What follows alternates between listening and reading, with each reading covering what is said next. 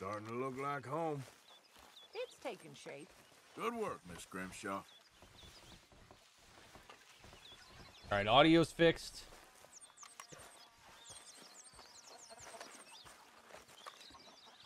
Okay, so we have a mission for Dutch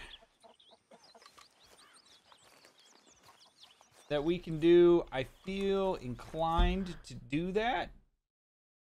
We also have a mission for, I'm guessing that's Lenny? Let's chat with a few folks, though, real quick. Morning. Hey, You did good in town, finding out about that train. Thank you. It was fun. Well, I wouldn't say it was all fun. That's right, we learned about another train we can rob as well.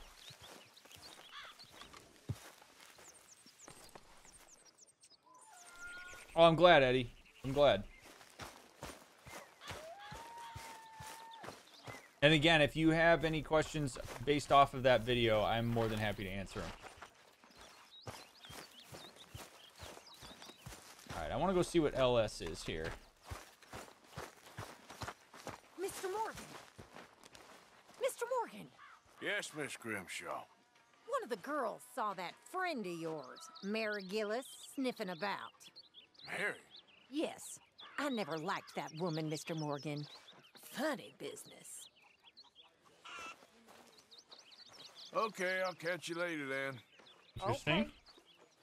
Hey, I guess it's a bit off topic, but I heard you say in the past, guilt's not a feeling, it's a narrative. I would like to ask you to explain a little bit more about that. Yeah, I can do that really quick. So, guilt is a judgment. When people say, I feel guilty, what they're really saying is, I should have done something else. They're casting judgment on a decision they made. But it's not, guilt's not an emotional experience. It's an abstract concept that we attach to an emotional experience. And the reason that it's important to talk about guilt as a narrative rather than a feeling is because a narrative is something that you can change. You can shift your judgment about something in a way that's a little bit more empowering and understanding and kind to yourself. Whereas a feeling is not something that you can immediately influence and change. When somebody says, I feel guilty, they're basically saying that, like, my judgment of myself is set in stone. And that's just not true. And so, like, if you ask a person to describe what guilt feels like, they will usually describe disappointment. They will describe, like, anxiety, fear, uncertainty. Like, they won't, you can't really, like, pin down guilt as an actual emotional experience. It's just a judgment that we attach to something we did or didn't do.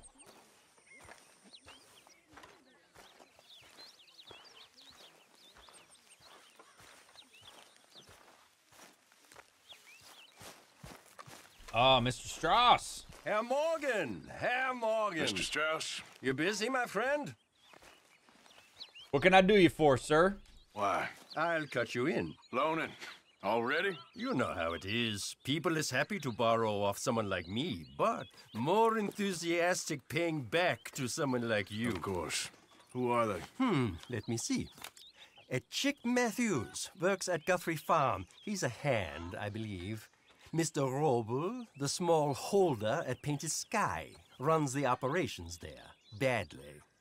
Miss Lily Millet is a ranch maid up at Emerald Ranch. And here was me believing Dutch's bluster about us helping folk. It's legal work, Mr. Morgan.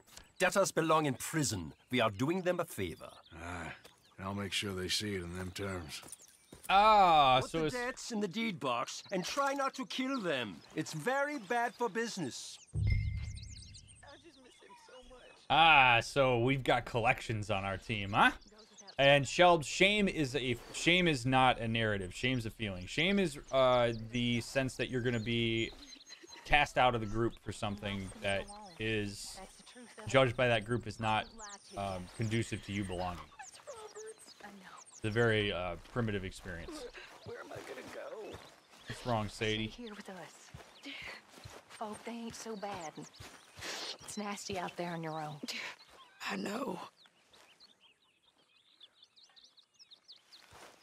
You'll be safe here. At least for now. Till you're back on your feet properly. So, Arthur, when I was in Valentine, nosing about, I think I found something interesting. Of course. What's that, Tilly? Well, I'm not exactly sure. Something about the doctor's office. There's something funny going on there. Saw a bunch of nasty boys going in and none of them coming out.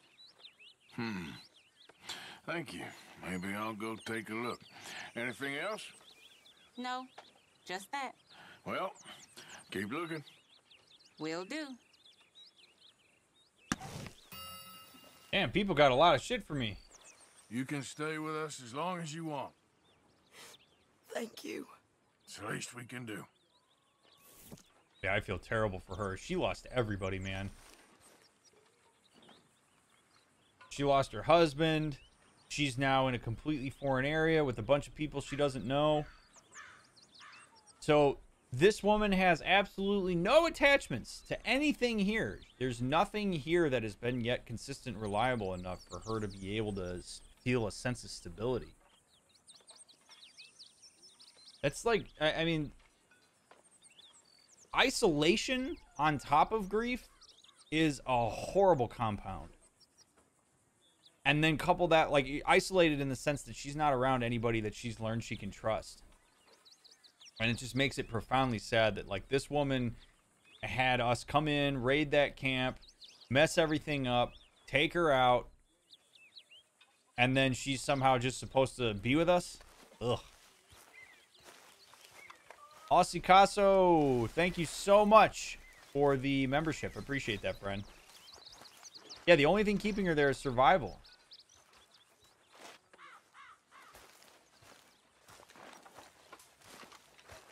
Okay, so Mr. Strauss has some debts for us to collect. Let's go do that. Is reading betrayal in your world, Miss Grimshaw? Not reading this. Idleness. Idleness is betrayal because it means I work so you don't have to. That's not right, is it? I guess not, miss. You're right, not Missy! On!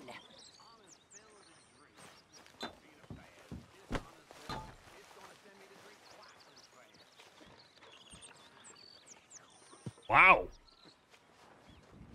That's how you set some boundaries. Woo. Miss Grimshaw. Damn. That exchange brings up a very important point, though. A very important point. Which is the interplay between over and under functioners. And we look at this through a behavioral reinforcement standpoint. When you have a person who underfunctions in a group relative to what their expectations are, it invites other people who have a propensity for overfunctioning to fill that space, particularly if the task that the person is underfunctioning on is really important. And what happens is, if you're not careful, they start to reinforce each other. So the more I underfunction, the more others overfunction in my stead, which then gets all the tasks completed that I need to have done. Thus, I can continue to underfunction because I'm learning that other folks will fill in for me. So if you're a person that overfunctions on behalf of underfunctioners, but doesn't say anything, and instead sits and resents people for it, you're not actually doing yourself any favor, and you're actually reinforcing that person's underfunctioning in the same way that an underfunctioner is reinforcing overfunctioning by remaining underfunctional. So it's on the overfunctioner in this instance to set a boundary with the underfunctioner and clearly state the expectations, which is what Miss Grimshaw just did. And I think that's really cool. It's like she just pointed it out in a very like direct way, but you have to intercept that. And one of the ways that you intercept an over-under functioner dynamic is for the over functioner to set that boundary and then back off and allow the under functioner to step up. And then what the underfunctioner learns is that as they step in and do stuff, then the overfunctioners back off, and then you can send it in a different direction.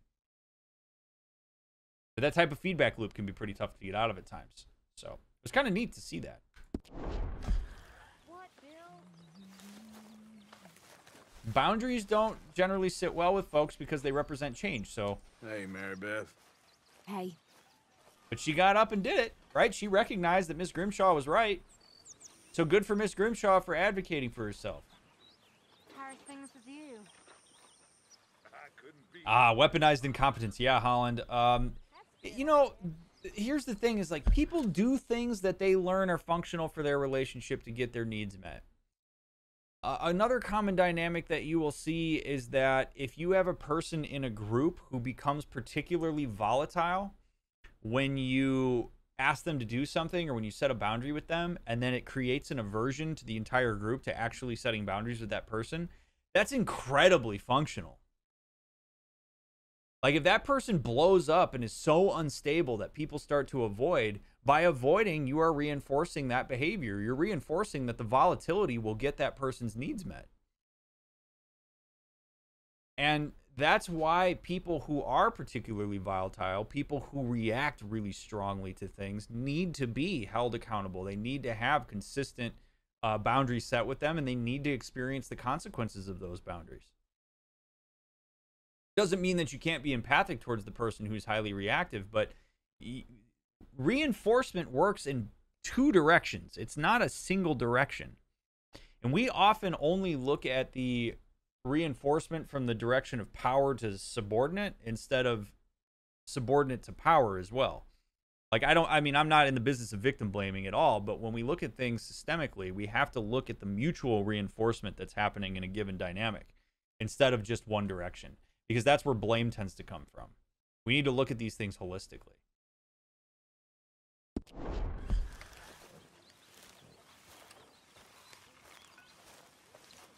Exactly, Phoenix, right? But you got to be careful, because if you overfunction on behalf of underfunctioners, underfunctioners never have to be held accountable. Okay, let's go do this one. Go hop on our horse. Where is our horse? Oh, there he is.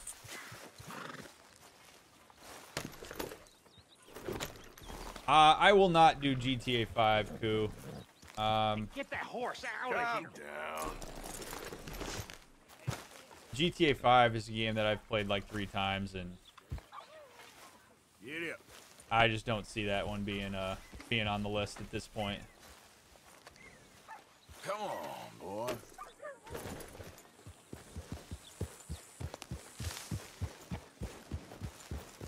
Oh yeah, this is your nightly reminder to put chat in live chat instead of top chat if you want to see everything. What would you say would be the best course of action for Sadie right now, given her situation of being so isolated? I don't think it's really on Sadie to do much of anything other than to just kind of open herself up to chatting with folks, right? Like she's accepting influence from people that are sitting down and talking to her. I think it's on us in the camp to show her she's welcome. It's on us to bring her in. She's allowed to be standoffish to us.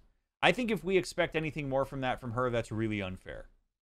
So I think it's on Sadie to monitor the group and to see if people are making moves that show that she's welcome, and then to respond to those moves.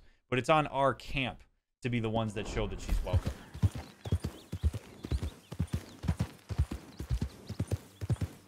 A friend of mine recently said they're trying to avoid saying the word should, as they felt like most of that use is rooted in shame or something. What are your thoughts on that? I mean, I don't think eliminating something like that completely is particularly great, but I will say that shoulds are often reflections of judgments, and if shoulds are creating problems more than they are helping somebody, then yeah, probably not a great idea. Who's this guy? Well, hey there, partner. Come take a look at this. What do you got? Look at this, my friend. Tobacco. Nature's gift to us all. Focuses the mind like nothing else. Whatever you say. Well, I say, why buy it off the shelves when you can make your own? I mean, I Well, guess. Plenty left here if you're interested. I'd best keep moving. I mean, you don't just take tobacco raw out of the earth. There you go. But I will take it, because if I can sell it, that'd be great.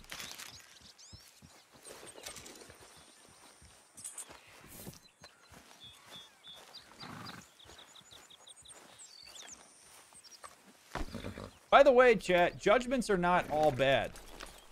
Like, judgment, we talk about judgment as if it's this really nasty, awful thing. We make judgments all the time. There are times where shoulds are completely useful. For example, if I dead name somebody and then I go, I shouldn't have done that, I'd argue that's a good judgment, right? Like that's an appropriate time for a should. So eliminating shoulds completely, I don't think is useful. Like there's plenty of use for judgment. If you're averse to judgment on the whole, you are missing out on doing better. Ariels, thank you so much for the membership. Appreciate that, friend.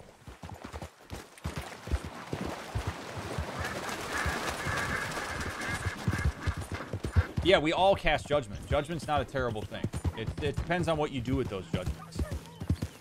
What's dead naming? If a trans person changes their name relative to their gender identity and then you continue to call them their name that they were born with, that's dead naming. So, for example, calling Elliot Page by the name that he was prior to being Elliot is dead naming. It's not cool. It's really, really disrespectful and shitty. Alright. One of Strauss's debtors was last seen in this area. Search the area to find them and reclaim the debt. Alright. Now, the thing about money, and money has a tendency to raise the intensity of situations like this. Debt is something that people tend to experience a lot of shame about. So we're gonna approach this with some extreme caution here.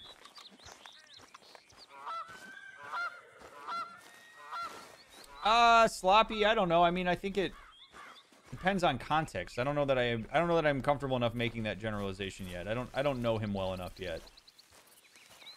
I mean, I think it can be functional for him. I think it can be harmful if he causes harm, but Knock, knock, Mr. Robe. No przepraszam, co pan robi w moim domu? God damn it.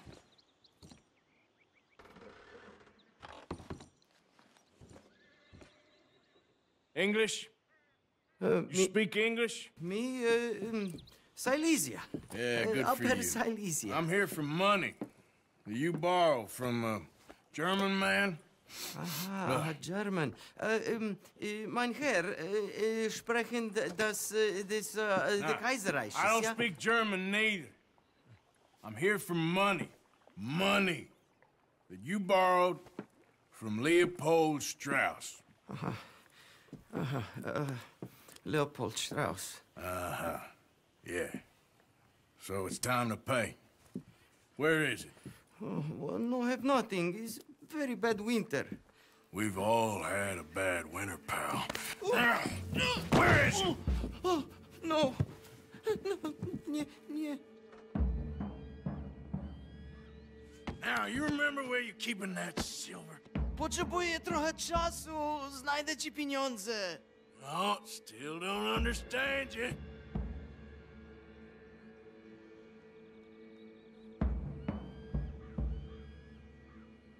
I mean, he very well might not have the money, man. I'm not cut out to do this shit. God damn it! You have a debt to Herr Strauss. Pay up! Stop! Już nie mam siły. I mean, me continuing to threaten him is not going to magically make money appear. Już nie mam siły. No! No, nie! No. Please, no. No have money, but I have this. It's good. It's good. It's valuable. It's Warszawa, yes. I have your things. Okay? I have anything in here or out there. Yes. Now, that's a fair compromise. All right, we got there. I mean, this guy's terrified. And he has every reason to be. Look, the madder I get. First and foremost, this guy is in a foreign country where he does not speak the dominant language, which is already an outrageously vulnerable space to be in. Now he is in debt to folks of the dominant group, and that is even more terrifying. Now, do I think he should have taken the money if he couldn't pay it back? Yes. But you know, speaking of systems and bidirectionality, Mr. Strauss takes a risk by doing this. Like, when you lend folks money, you do take a risk, especially if you're doing it. Like, I understand that maybe this is legal work, but like, this is also something that Mr. Strauss takes. He takes a risk on this. I'm not trying to say it's okay that this guy isn't paying his debt. At the same time, if the guy doesn't have the money, he doesn't have the money. Now, I appreciate that he is willing to troubleshoot this with me and is willing to let me take some assets from him, hopefully worth enough to pay off that debt. If he's willing to part with some things, he gets by without getting his shit kicked in by me. And he learns never to borrow money from Mr. Strauss again. And then we're going to go back to Mr. Strauss and hopefully say, stop lending people money like this. Like, you're being a dick by charging outrageous interest and by doing this when you know full well that people can't pay you back. If this is more about power than anything else, I don't like that. I don't want to be party to it. So we'll take some stuff out of this guy's house and we'll let him go. Because I feel bad for the guy. Jesus Christ. If you being in the Wild West like this, not being able to speak the language, oh, what a terrible spot to be in. We have to be mindful of our dominant group identity here. This is scary for this man. Now, let me see what you got, sir.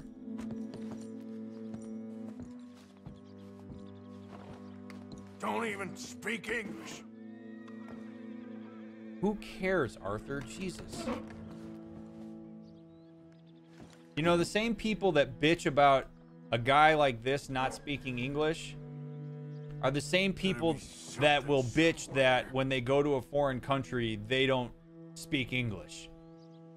Like, I'll bet you if Arthur Morgan went to France and everybody spoke French, he'd be like, why isn't anybody speaking English around here? Americans are so bad about that shit, man.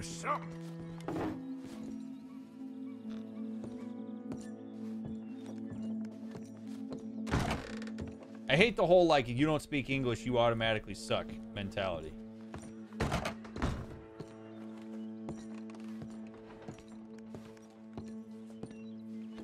What do you have, sir? A pipe? Wait a minute. Dutch wanted a pipe.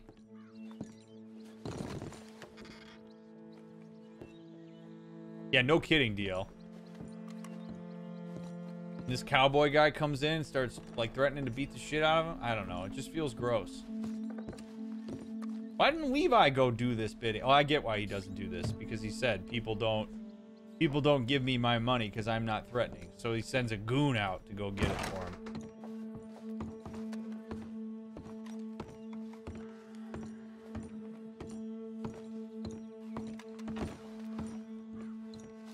And this guy's just got to sit and watch me loot his stuff. Ooh, okay. Very valuable. Good? Not good yet. Some fine brandy. What else we got in here, sir? What am I missing? Oh, I got these wardrobe things. Okay.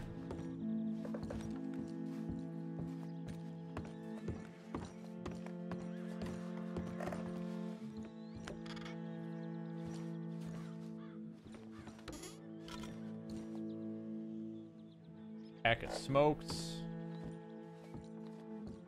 And also, look at this guy. This guy's complying. I want to reinforce that. Strauss didn't even tell... Well, he might have told us what the amount was. A silver earring. No, no, no. Yes, yes, yes, yes. Oh, man. Did we just take a family heirloom? Hey, man. Look. both of us gotta get something out of this, brother. I don't really know what to tell you, man. You borrowed money you couldn't pay back. I must eat, proszę. Okay, that should about cover things.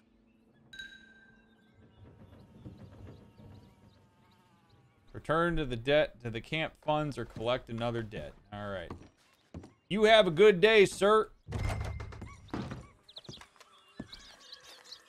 Why didn't trust somebody like Javier or Charles to collect the debt? Why is he always just relying on one person to do it? Do you think it's a trust issue or anything like that? Well, as it relates to Charles, and Javier, I could see it possibly being racism, to be completely honest with you.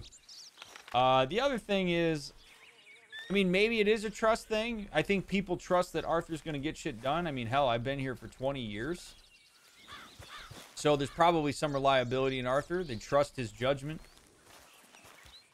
But who knows, right? Also, I mean, we also play as Arthur. So if he sent Javier or Charles to do it, we wouldn't get the opportunity to play the game. So I do understand that part of it as well.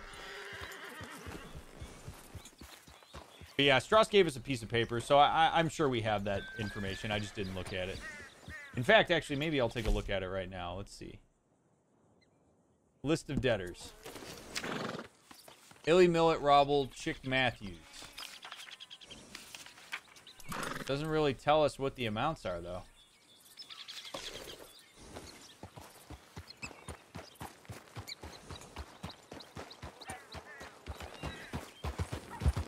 Is this your first Red Dead Redemption playthrough? Yes, it is. This is completely blind. I've never played this before.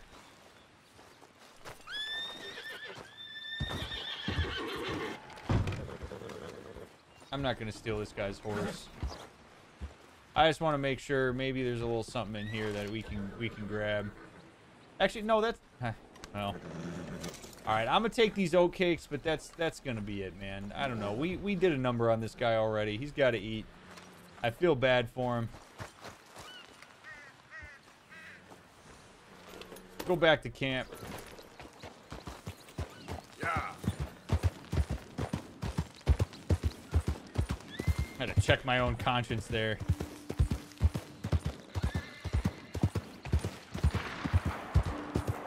The hell?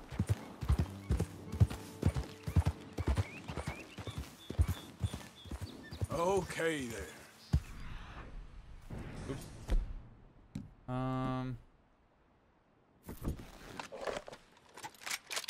Let's get some food real quick.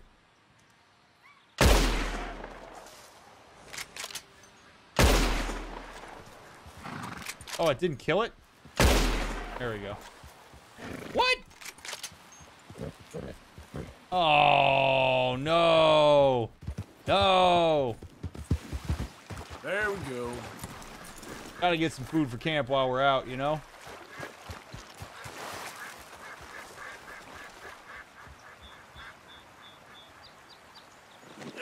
Come on.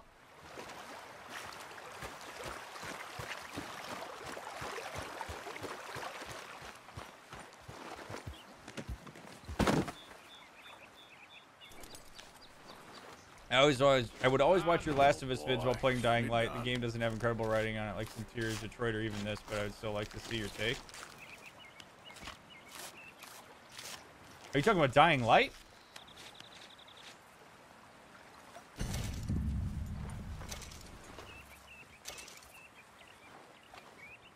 Is this the first animal I've killed? I haven't been here. No, it's not the first one.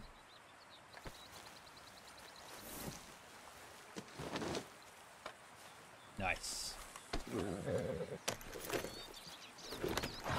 Well, I wanted to make that a quick, painless death for the deer, but hey, did my best. Got a little rain coming in.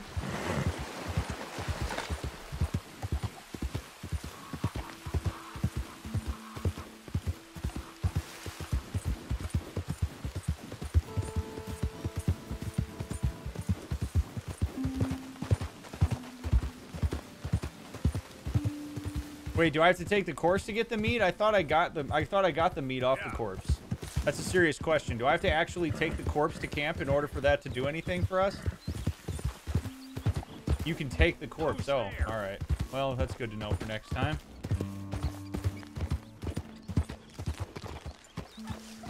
Yes, I plan to play through the entirety of this game, and yes, I have played Red Dead 1. There's meat in that. Oh. All right. My bad. Whatever. Let's go return these debts. Donate recovered debt to the camp funds. We'll do that. My horse does not have a name yet.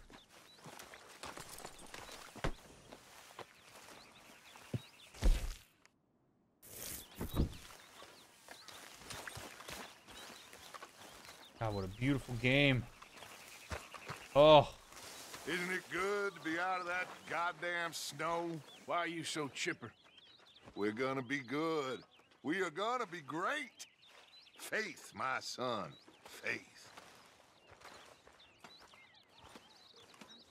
All right, we're going to talk about the power of language for a second. Because I've seen this enough times from Dutch. Where Dutch says things like, we're going to be good, we're going to be great, we are going to reach our potential. So some of us might look at that and think to ourselves, yeah, that's awesome. Let's find our greatness. But when Dutch says that, he is also silently saying something else, which is that right now, we are not great. We're seeing a window into Dutch's judgment of our group and our circumstance by how vehemently attached he is to we're going to be great. Because if we were great now, he wouldn't say that. Now, I don't quite understand what Dutch is wanting more than what we have. We have safety. We have freedom. We have money. We're close to a town. We have each other. We have our health. We have food. So I don't know what he's angling at, but if you're the group here and you constantly hear Dutch say stuff like this, you are going to also internalize, we suck right now in the eyes of our leader. And it would be hard to get inspired after a while if the only thing you ever hear is what we're going to get to instead of an acknowledgement of what we are. It's just, you know, it comes out very subtly in some of this language. And by the way, that's a word to the wise to watch your language. Because anytime you say something, there's a chance that you're passively also saying something else. Like, Dutch probably doesn't realize that's what he's doing. But every time I hear him say that, what I hear is, we suck right now. Yeah, kind of like Make America Great Again. Right, it suggests that America sucks right now. Yeah.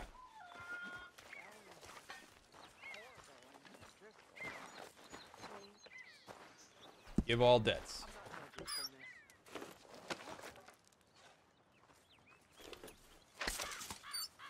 Return debt $37.89. Your share $5.11. Use the ledger to purchase a camp upgrade. Ooh.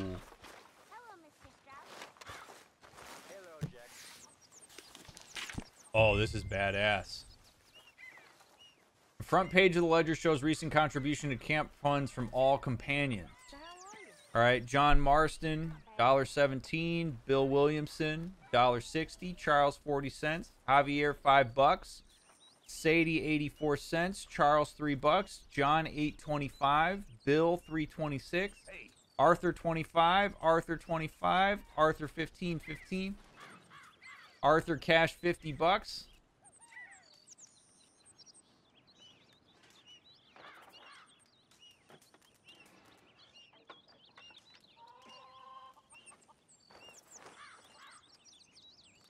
You know what this look is, right? You know why I'm making this face.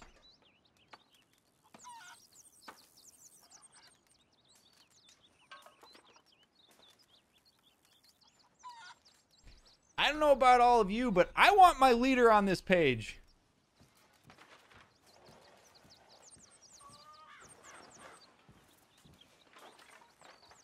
Where the hell is Dutch?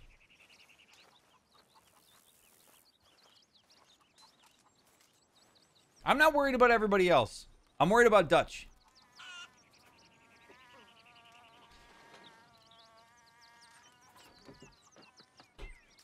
I could totally understand if nobody else was in here. I don't care. I don't care about the others. The others are doing their best. The others are not the leader of the camp. The others are just trying to make ends meet. Dutch ain't on this list. Dutch walks around wearing these fine gold rings with the 10-gallon hat and the trench coat and the pinstripe 3-piece suit. Yet my man ain't donating shit to the public kitty, which to me is poor leadership. I want to see my man put the first dollar in the box. I want to see him regularly contribute. I want to see, in tangible terms, I am taking care of my people. And I don't see that in this ledger. I'm glad there are names on this ledger because this helps us know who to hold accountable. And who we need to hold accountable on this ledger are the leaders, not the followers. Look at that. I mean, hell, even Sadie bringing in 84 cents. She's doing her best. I see nothing from Dutch.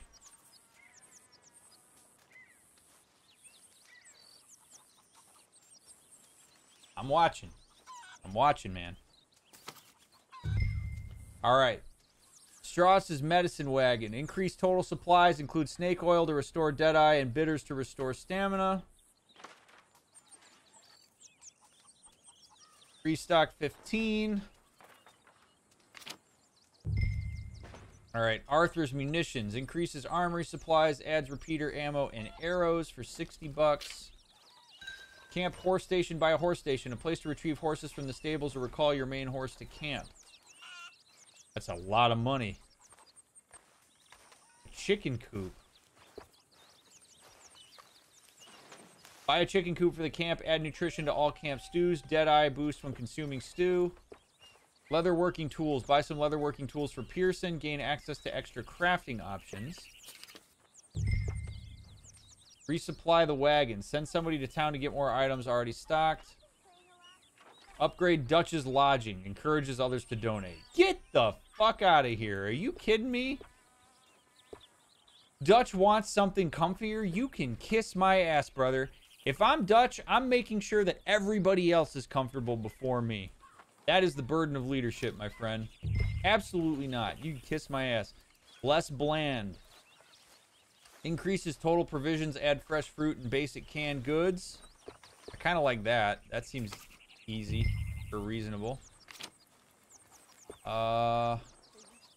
We get Pearson better tools, he can make extra gear. I do like that. Let's go ahead and purchase that.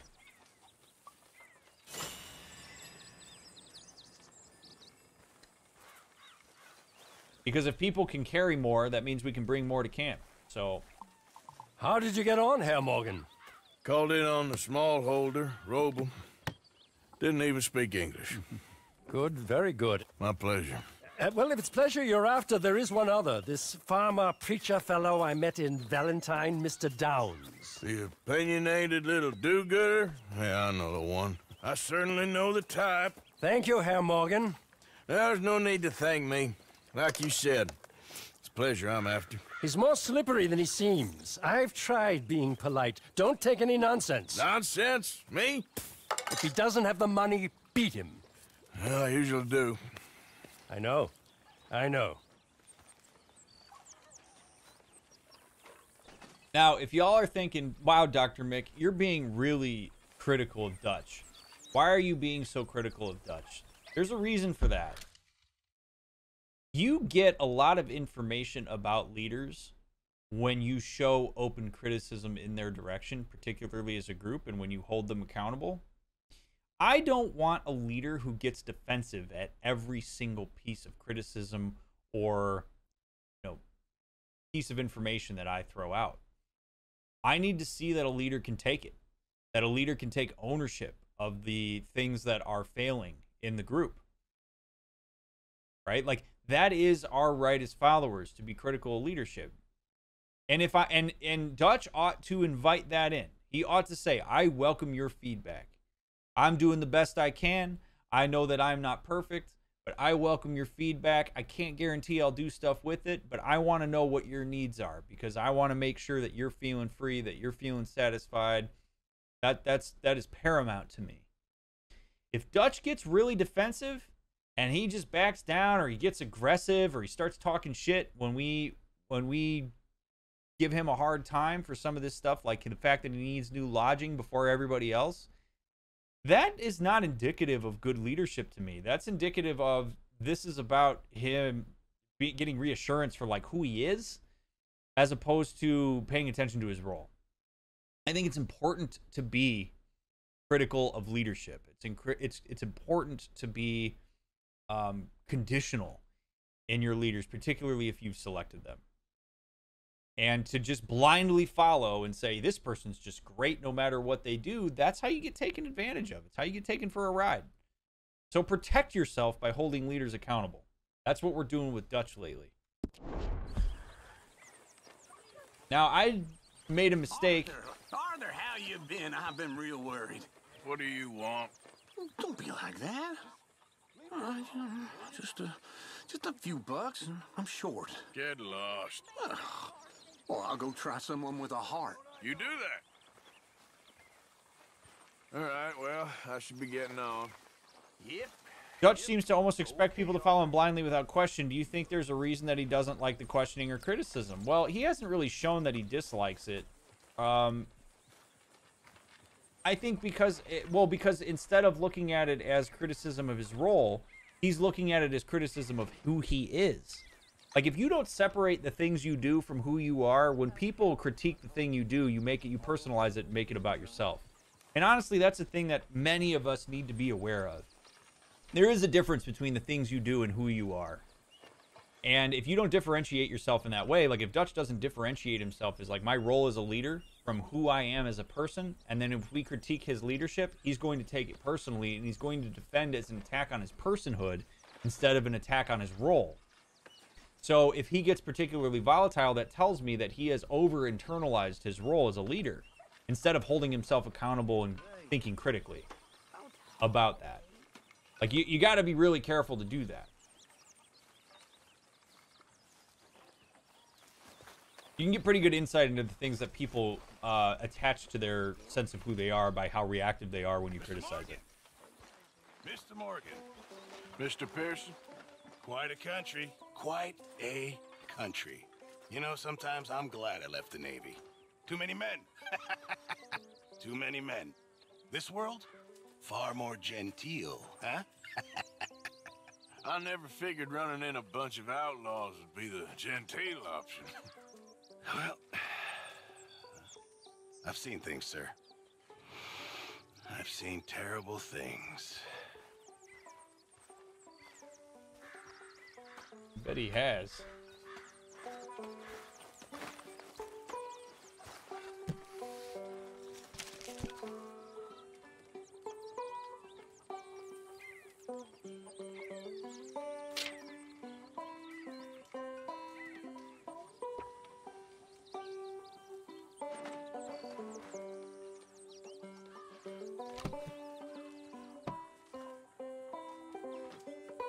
Why is Pearson in the ledger either? I mean, Pearson makes stuff for folks. Like I said, I'm not going to get hard on people who are in the camp for whether they contribute to the ledger. I'm going to be hard on people like Dutch.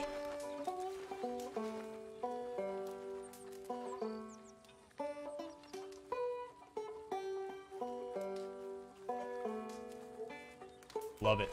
Who's your favorite character in the game so far?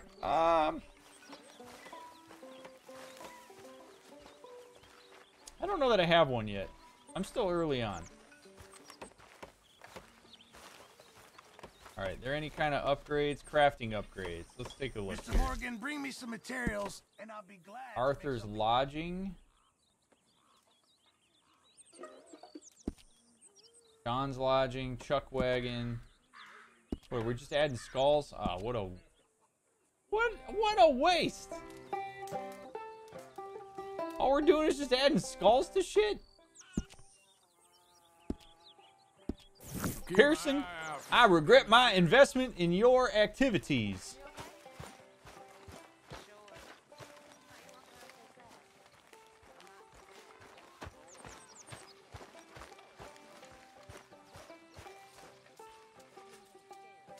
I don't like throwing around the phrase narcissism, Sean. It's a very overused term. Dutch doesn't strike me as a narcissist. He's just... He cares very much about what he's doing. What is... Rambles through the woods and plains. A field guide to the botanical kingdom.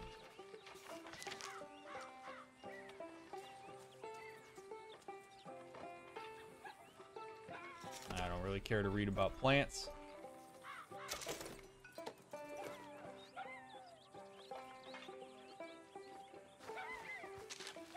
Dear Arthur, I've written this letter 100 times or more, and I cannot get it right.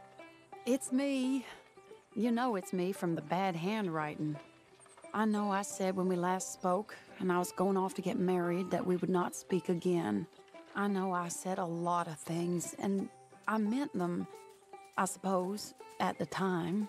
But I'm not so proud as to not speak to people who care for me, or cared for me. I've been in Valentine for a couple of months.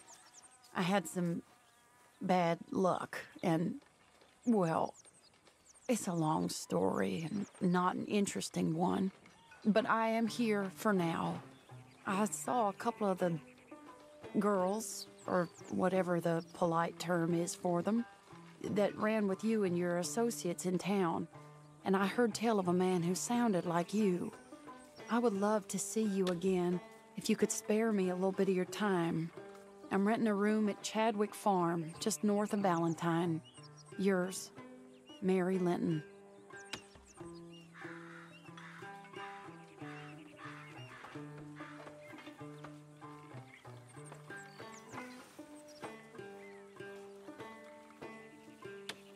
I don't know about you, but I'm down.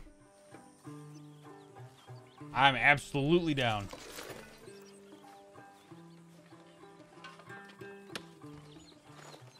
Give me relationship dynamics. Are you kidding me? Absolutely. Oh, baby. Okay. All right. So a place just north of Valentine. There she is. Mary Linton requested your help in her letter. Let's go. Lady time. That's right, Arthur. You power walk your ass over to this horse. We got an ex to talk to. Let's go. Let's go. You get a text from your ex. You get a little letter sitting on your table. Ride like the wind. Let's go.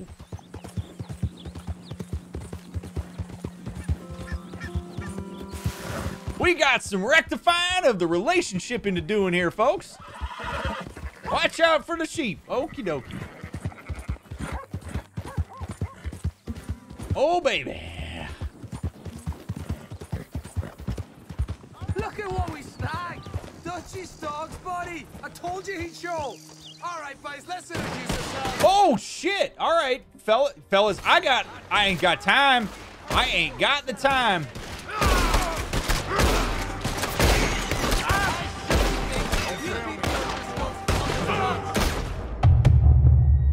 Why wasn't my gun shooting?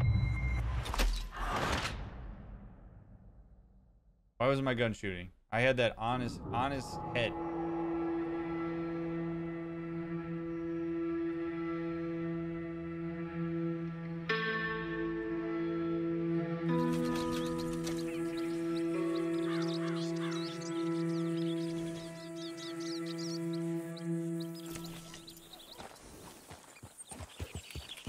Man, that was so anticlimactic.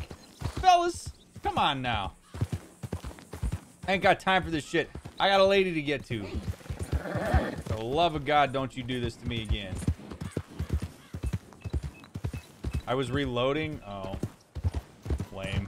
Oh, whatever. Thou did snuff it. I had a lady to get to, and these assholes just show up. That was a random encounter, I think. Yeah. We'll just pretend it didn't happen. Somebody help! in the army. I'll always stop for a veteran, especially one that's wearing a blue coat. Hey, buddy. I'm too old to get a job, mister. Way too old. Can't we be friends?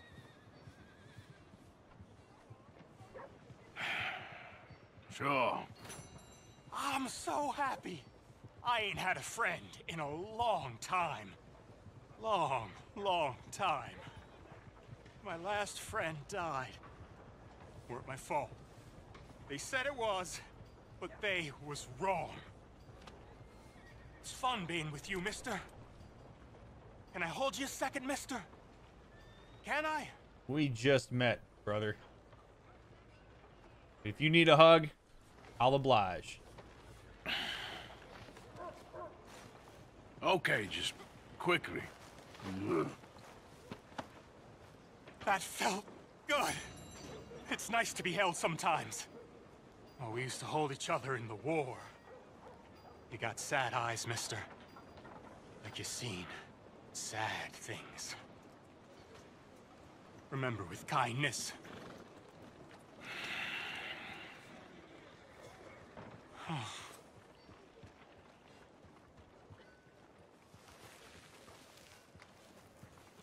Wow.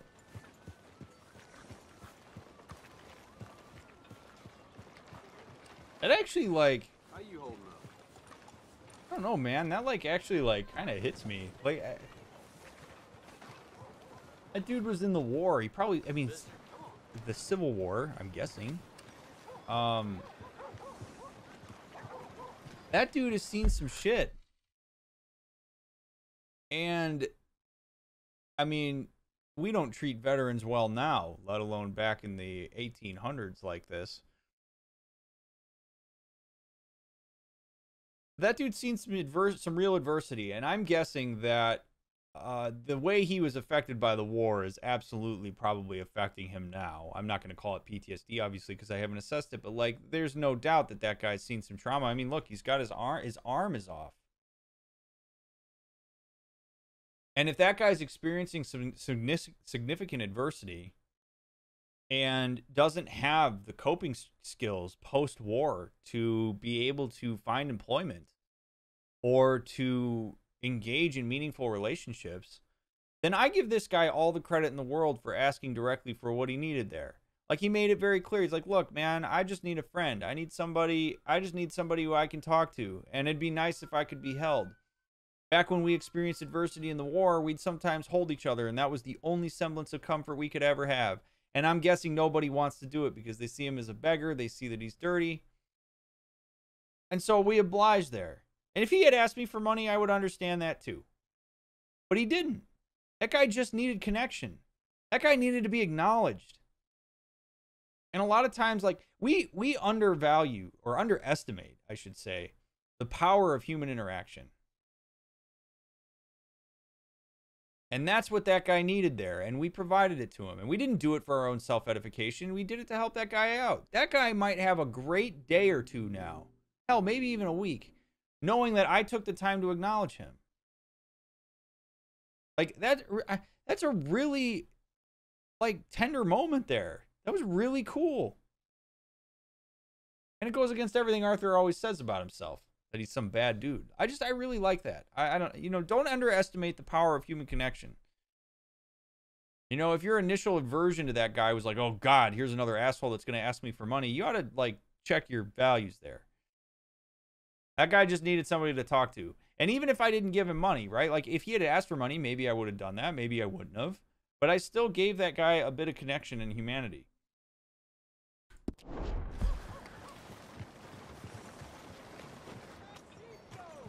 So that's cool. And I'm not going to make it about me. I'm not going to pull my camera out and take a picture of myself with him and flaunt it on social media. We did that for the humanity of it, not for the vanity of it. You do shit like that for vanity, in my opinion, you kind of suck. Don't do that shit for vanity. Don't do that shit because you think it looks good to other people. Do that shit because you actually connect with the humanity of that experience.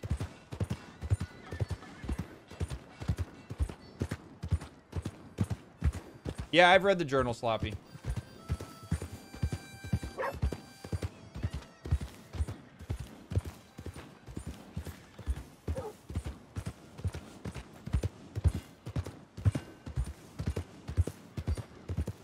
Oh, boy.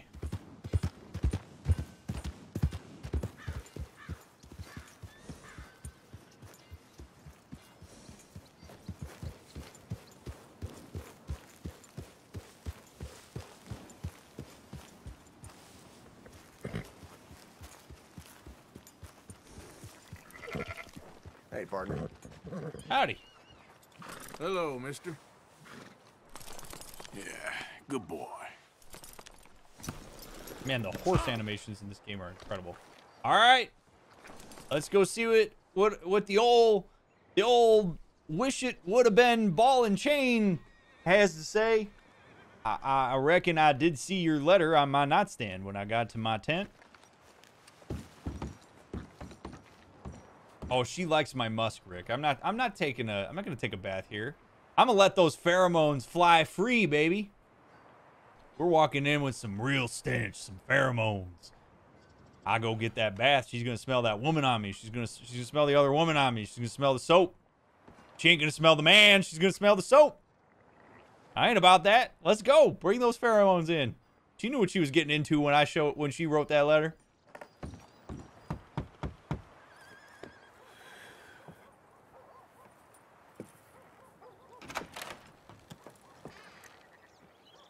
Yes? Oh, I'm sorry, I didn't mean to disturb you, ma'am. Is Mrs. Linton in? I'll go see. Mrs. Linton, a collar for you.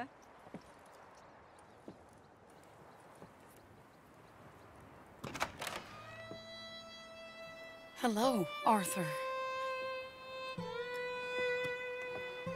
Mary? I heard you and your friends was around. Okay.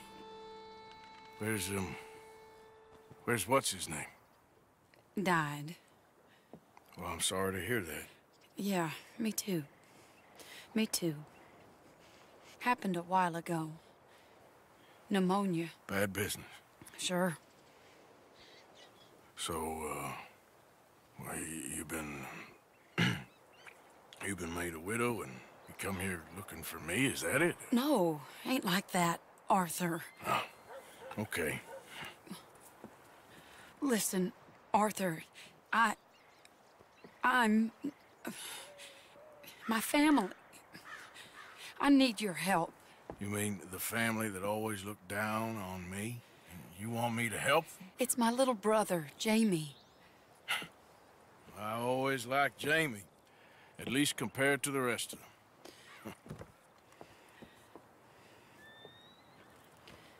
He's broken Daddy's heart. Daddy has a heart. Don't make me beg you, Arthur. My money, my life, me. I wasn't good enough.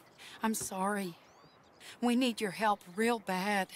Little Jamie's joined the Chelonians, that strange religious order. Good for him. They're quite mad, Arthur. They'll kill him. You're the only person he'd listen to. So, I'm too rough to marry into your family, but it's okay to ask me to help in saving your family. I'm sorry. I understand if you don't want to help me, but I think of you often. Long time ago now. I'm begging you, Arthur. I say let Jamie live Jamie's life and not the nightmare that his daddy dreamed up for him. Jamie's so innocent, Arthur. Please, Arthur. Will you help me?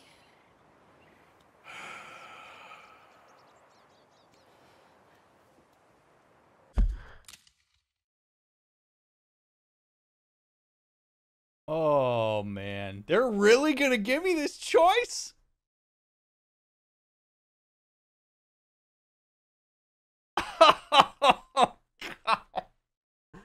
Okay. Okay. Well,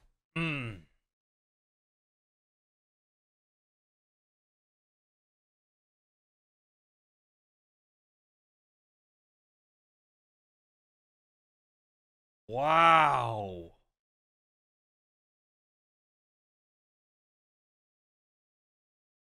All right, I'm going to talk through this here. So I have a great deal of respect for Arthur's boundaries here. I mean, I'm inclined to say that he's more in the right. Like, I understand that she's desperate. That is a hell of a move.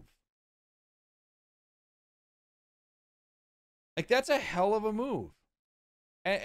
I'm not necessarily, you know, all aboard with, like, let your own personal vendettas get in the way of making the right decision, but I mean, this is having your cake and eating it too. Like, it's true. Like, if Arthur's like, look, if I'm the guy that you think about often, and I'm the guy that you reach out to when your family's under duress, yet I was cast aside for whatever reason because there were other folks that, I mean, he is well within his right to be like, what the hell? Where does this come from? And at the same time, like, if Mary legitimately was not into Arthur, that's okay. I'm not suggesting she should have been. I'm not sitting here going like, well, you know, because you put me in the friend zone, fuck you. That's not what I'm saying here. We are getting massively triangulated into this in a way that just doesn't feel comfortable.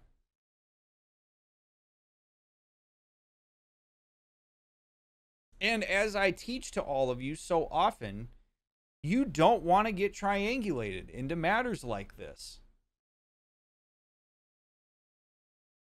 Like, if that kid is so frustrated with his family that he went off to run and join a religious cult, that's an indictment on the family. If the family feels that strongly about wanting to go get that kid out, that's on them. You're going to call me all these years later and try to leverage the old emotional connection we had to get me in? I'm sorry, Mary. I just can't. No. This isn't for me to get involved with. Mary, I like Jamie, but you and me, after all that's happened, you're gonna have to find someone else to run your errands. Okay. Arthur, I miss you. Yeah, I miss you too. It's all in the past now. Take care of yourself. Sure.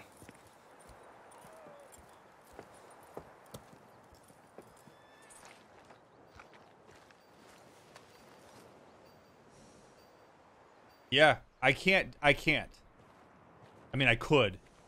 Also, Anonymous, thank you for the membership. I really appreciate that. No. No. This isn't my game to jump into here, Mary. You This is what healthy boundaries looks like, in my opinion. Is Arthur saying, look, you can't come out of the woodwork like this out of nowhere and leverage what we used to have in order for me to get involved with another person on a decision that they made completely in isolation from you. If Mary had asked me to do something to help her specifically out, I could maybe get on board with that. But she's asking me to intervene with a family member who made his own choice for reasons that Arthur seems to understand. If I say yes to that, that enables Mary's behavior. That enables Mary to say, I'm going to keep Arthur at a distance and only bring him in when I need him. And I have more self-respect than that. I'm worth more than that. And that's what Arthur's saying. I deserve better than that, Mary. I don't deserve for you to bring me around only when you need my muscle. I deserve for you to bring me around because you want me around as a person. You're going to come out of here and just be like, yeah, I need you. At least build a relationship with me first. At least reconnect with me first. Show me that you miss. Don't say I miss you to use that as leverage in order to get me to do something for you. Say that because you mean it.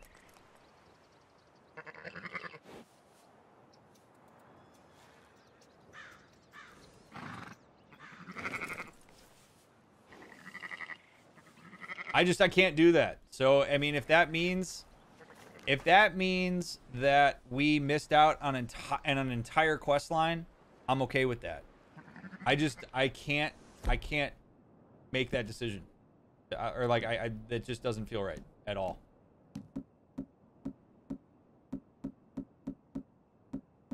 I would never in a million years, like if I was consulting with Arthur there, I would never have told him to do that. Like I would have told him not to get involved. Do you think she meant it considering she said I miss you after he turned her down? She may have. And that's okay. And Arthur said I miss you too. Yeah, if Jamie came to me directly, Chico, that's a really good point. Right? Like I could certainly say, well, hey, if Jamie wants help getting out of this, by all means have him reach out to me. That's okay. That's perfectly appropriate. But he didn't ask for that. Boy.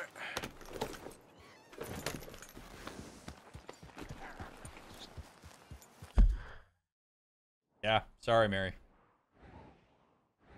But, nope. Let's go,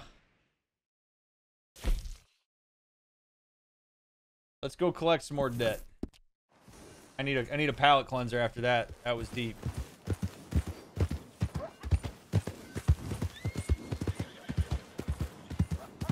Setting boundaries and working along your own self-worth is not always easy, chat. It's not always easy. There are times where you have to make very difficult decisions where you think to yourself, man, I really want to help. I really want to do this. But you have to evaluate whether that is actually in the best interest of your self-worth. Does that actually reflect the values I have about myself? And if I take that, the answer is no. The heck is your damn problem?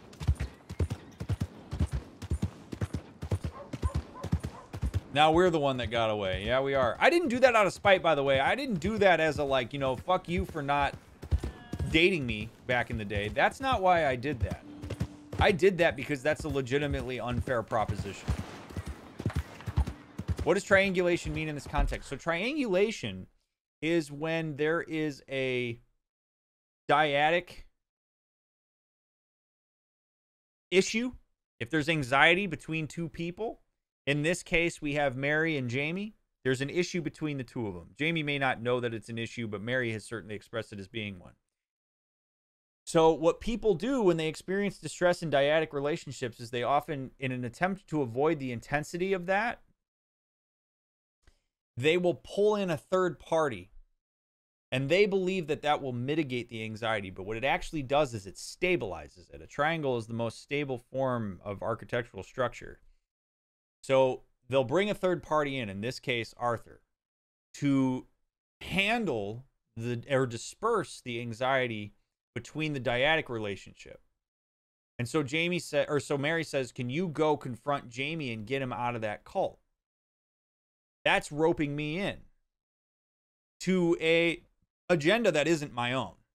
It has no influence on me. Whether Jamie's in that cult doesn't affect me at all. So I am now doing Mary's bidding. When in reality, the way that you detriangulate yourself, the way that you maintain healthy relationships is to set a boundary that says, this is between the two of you. I will get involved insofar as it affects me. I will advocate for my own boundaries and my own mental health within this, but that's between you and him. Mary, if you've got an issue with Jamie, you talk to him. You reach out to him. You do that. You express your needs. If your family's having an issue, as a family, go find them and figure this out. This is not for me to figure out. This is not mine. This is yours. And you are accountable for the amount of distress tolerance you have relative to figuring this out. But you can't make this my problem. So if you ever find this in your own life, you got to set that boundary. And if you're the person who feels the desire to triangulate somebody in, you got to realize that you're accountable for your dyadic relationships. Other people are not.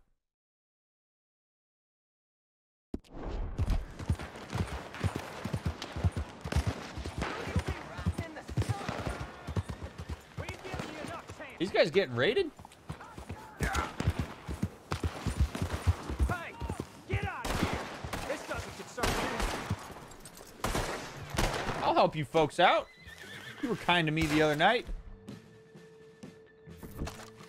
I'll done with this son of a bitch. Take him out. Damn, that guy's a tank. Give it to those sons of bitches.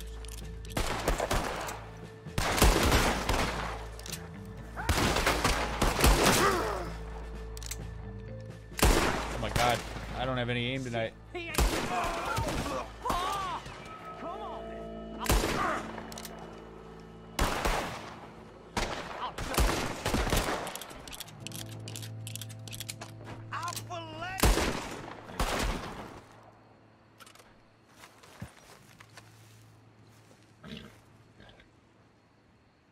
We would have to go out of our way to do that, Celery. Absolutely. This is why reconnecting with your ex is always a bad idea. Not always. I get that you're joking, Mona, but... kind of living that right now. Married friends are going through a divorce, and there's been some issues in them roping me, a mutual friend, into their business. Yep. Set boundaries. Did I lose him? No shit. That sucks. Well, we did our best. We tried.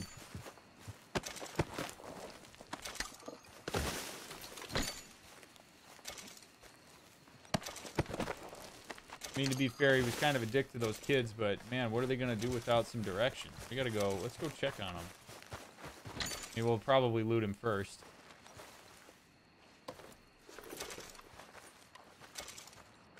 Where are the kids?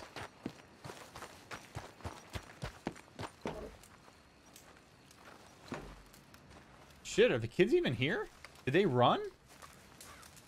Oh, no.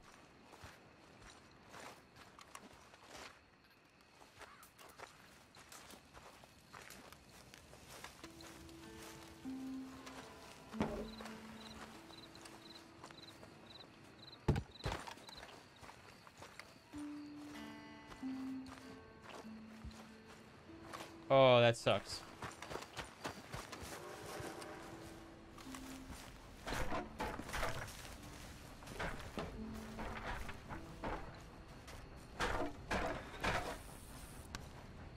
I mean, that apple was going to go bad anyway, so I suppose I might as well take that. Damn it! That sucks. I really like those guys. Maybe they went to get help? Yeah, we'll find out. You're alright, boy. Bummer. Well, we did what we could. I accept the outcome. That's what happens, man. You can't win them all. I wonder what percentage of players who have played this game have actually said no to Mary. Hey, this way! Easy, easy. You gotta help me out here, mister. Can you? Please? I've been on the run for days now. If you could help me with these shackles, I just might have a chance. So how'd you end up like this? Just shoot the damn chains already, come on! Just shoot the chains off, please. I'm done for otherwise. You're gonna need to give me some information, partner.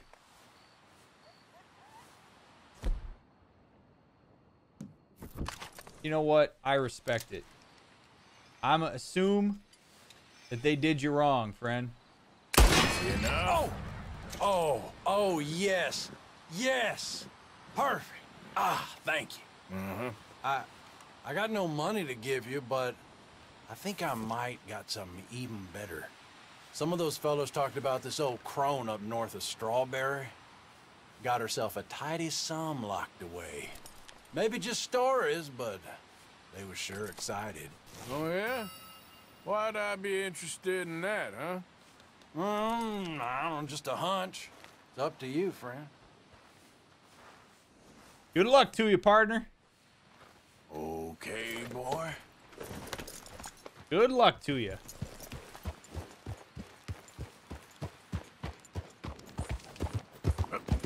All right.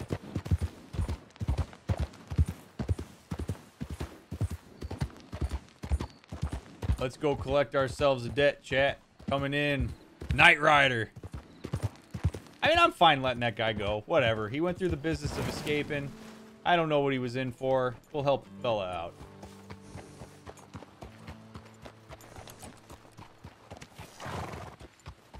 Downs Ranch. Search for Thomas Downs. It's nighttime. Oh, Thomas Downs! Downs! Where are you? Oh, Tommy Downs!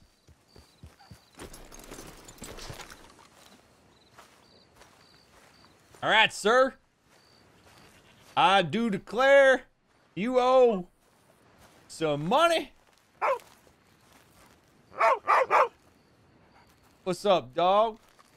I will pet your dog, and then I will be in to collect. Mr. Downs.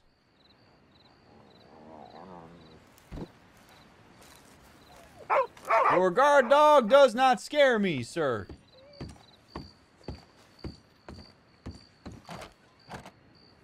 Oh, Mr. Downs. Downs!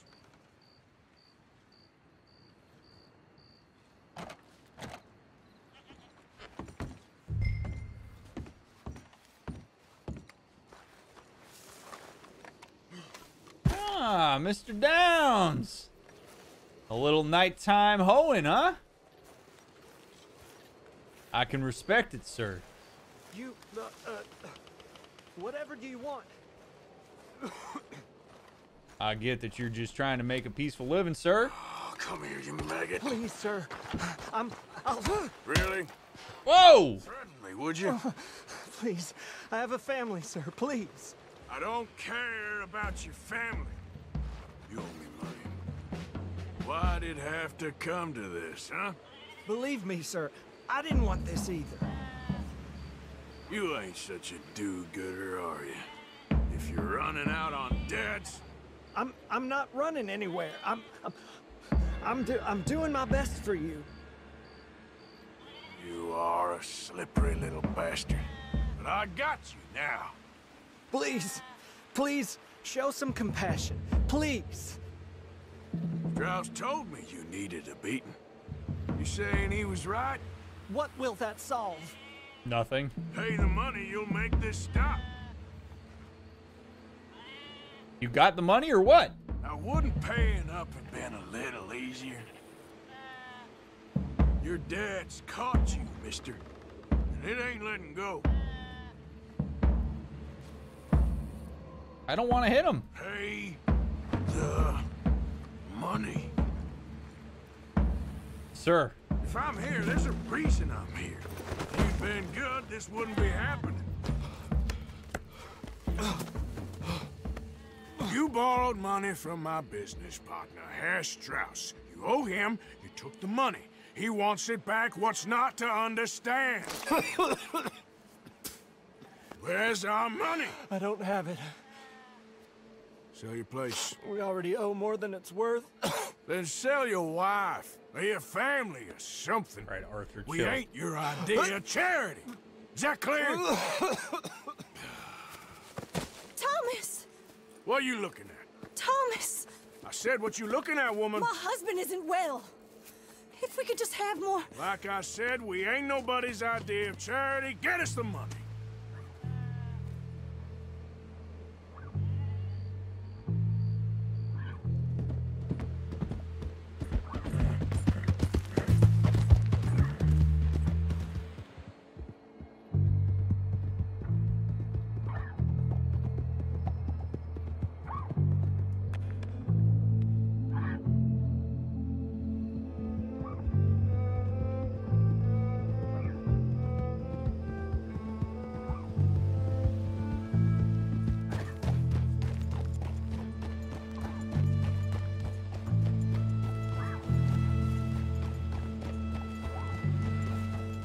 Yo, what's up, Zine? Hey, friends of Zine and Zine. Hello, my friends. It is my distinct pleasure to know that I share a platform with you, sir. Those of you coming along with Zine, I'm sure many of you know who I am. I am Dr. Mick, licensed couple and family therapist. I have a PhD in human development.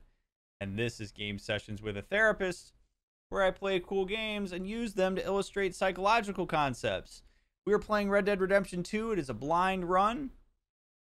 I use these games to illustrate different psychological concepts. I use them to talk about relationship dynamics and to educate the masses. And so if you are interested, if that sounds really interesting to you, I recommend that you stay and hang out.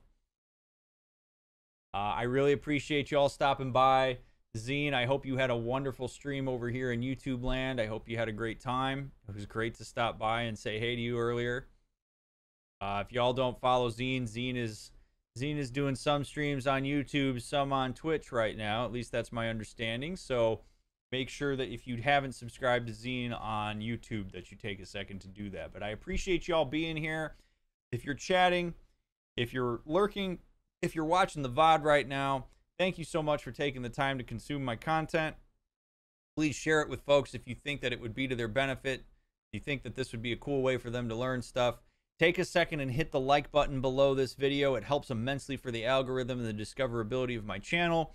I also encourage you to follow me on TikTok, Twitter, and Instagram, especially TikTok, where you can get all the cool psychological concept illustrations in one place.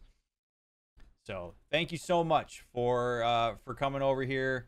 And please, no spoilers on this. Mods are hawking the chat for no spoilers. That includes talking about your opinions of characters, talking about things that may happen later on, giving me any information that I have not yet gathered. This is part 3 of Red Dead, so we're still pretty early on. I encourage you to just sit back and relax, and interact with chat, and enjoy the ride. It's been a really fun game to play so far. I don't know what Strauss is going to think about the fact that I didn't get money from this guy, but if these people don't have the money, I don't really know what else I'm supposed to do. You know?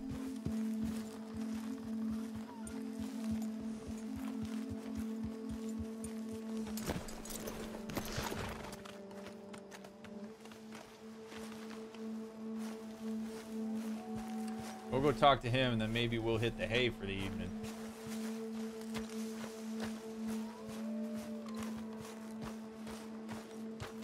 Brian, that's gonna be a timeout, man. You can't be coming into chat saying shit like that, brother.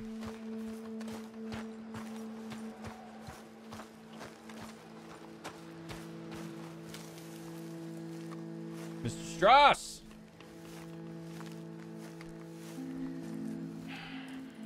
Ah, how did you get on? Not so good. He's almost dead. And they seem more or less destitute. You were a fool for lending them the money. Well, people who aren't desperate don't seem so interested in my propositions. Of course. No shit. Dude, I don't feel bad for Strauss at all. I do not feel bad for him at all. If you're lending to people who are desperate and don't have it, that's your fault, dude. That's your fault. Be your own muscle. You kidding me? You know, lend a bunch of money to people who can't afford to pay you back? That's your problem. That's your risk you take with your money, Strauss. Ain't got no time for that garbage. We don't prey on the poor around here. I'm going to bed, and I'm going to bed mad.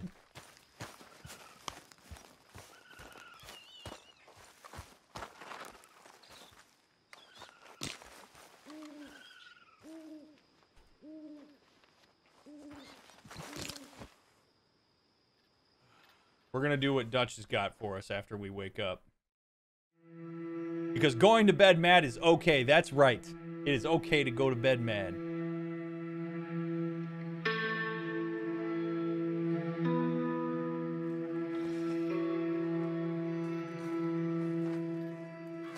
Dutch, my brother, what do you got for me?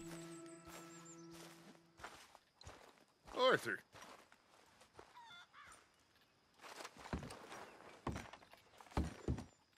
Dutch? Miss O'Shea? Well, feels like we are finally getting back on our feet. You, find a buyer for them bonds we stole? Not yet, but Jose is working on it. When we heading west? Soon? I don't know. Feels like things have changed. The whole world's changed. They don't want folk like us no more. We're being hunted. We are smarter than them. Only the feeblest of men take jobs in the government. I hope so. Trust Dutch, Mr. Morgan. You have to. They got Micah! Dutch! Arthur! What's going on? They got Micah. He's been arrested for murder. He was in Strawberry. It's okay, son. Breathe. They nearly lynched me. They got Micah and the sheriffs in Strawberry. And there's talk of hanging him. Here's hoping. Arthur. What? The fool brought this on himself. You know my feelings about him, Dutch. You think I can't see past his bluster to the heart inside? He is a fine man. No, I ain't saving that fool. I can't go. My face will be all over West Elizabeth. I am asking. He would do it for you. I don't think he would, but fine, all right. Arthur. You okay, Lenny?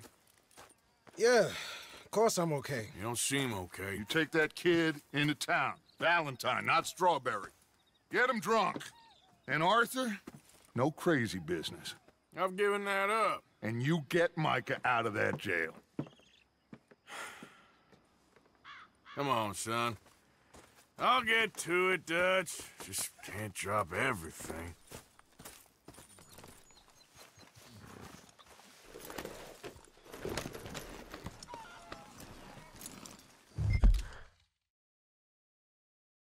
Okay, I respect Dutch not wanting to go, but like, here's yet another go do this for me.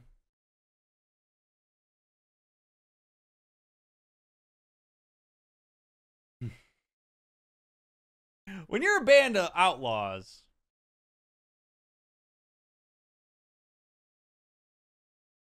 the rules are a little different. I mean, I get that.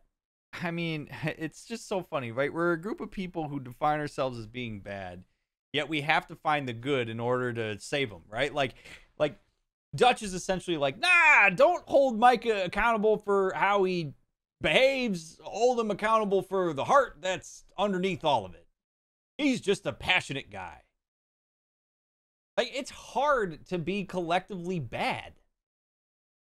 Because if we take what we do for granted and make decisions based off of it, then we fall into the Arthur category where we say, like, yeah, his ass should be in jail. He did it to himself. Anything that happens to us, we've done to ourselves, essentially. Like, if we continue to be outlaws and we expect to not be treated like outlaws, that's a ridiculous notion.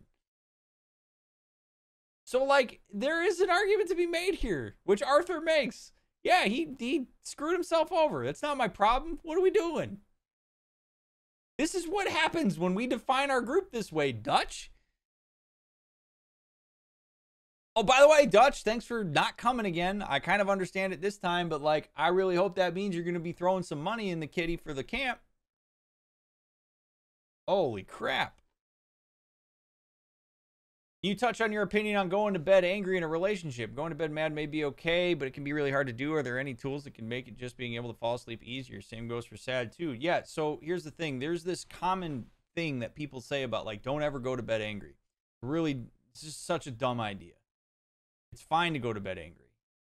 If you need to sleep in a separate room, if you need to, be on the couch for a night, if your relationship can't sustain an argument that puts you in separate rooms for one evening so that you can cool off and come back with a leveler head in the morning, you got way more problems going on in your relationship than that argument that you're having. It's okay to take a breather. It's okay. Like, when people are angry and they're tired, they're not logical. You're not going to problem solve more effectively, and you sure as hell are going to have a harder time validating what's going on for another person.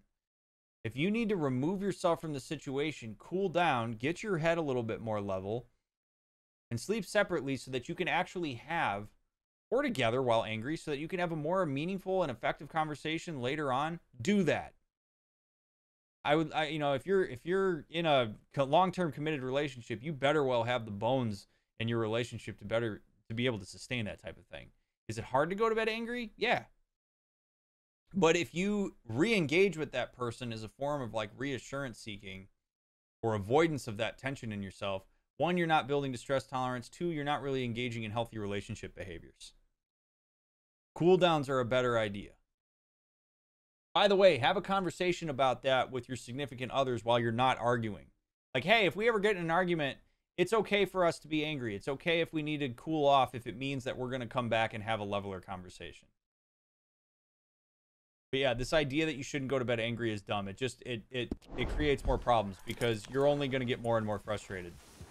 And then sometimes what happens is people make concessions just because they want to go to bed instead of actually resolving the issue. That's not good either. Have you watched Bo Burnham's Inside? Yes, I have. Also, thanks for being here, Chad. If you stuck through the Zine raid, thank you so much for giving me a shot. As fast as I could. Didn't stop for nothing. Yeah, you look Let's like go get Mike out of jail, huh? I'm beat. We finally get off that mountain, then this. Mike has got a crazy side, Arthur. What were you boys doing? You were supposed to be scouting ahead for us. I kept asking him what we was doing, but he was, "You worry too much, kid. Just some business to attend to, kid. You know how he is." Yes, I do. He was half soaked before we even got there. Then we ran into some fellas. One of them Micah knew, drank some more. And this is supposed to be a dry town we're in, too. And then he shoots one of them. I know how that goes. Couldn't even tell you quite how. Happened like the strike of a match. The law was on us fast, too. They was ready to strangle me up there and then. But I got away, just about. You're all right now. We'll take care of it. So you gonna go get him? I'll come with you. No, you leave it to me. For now, let's drink some. Forget about Micah. It was drink that started all this. We'll just have a couple. Settle you down, then head back, okay? Okay. Now, I should warn you. Me and a couple of the other boys, we got in a bit of a fight last time we was here. What kind of fight? Oh, nothing big. No, we kept it clean. We're all good. If you say so, Arthur. Well, let's go if we're going. I'm beat. I don't really know why we're going to get drunk. That doesn't really seem like the best idea, if I'm being completely honest.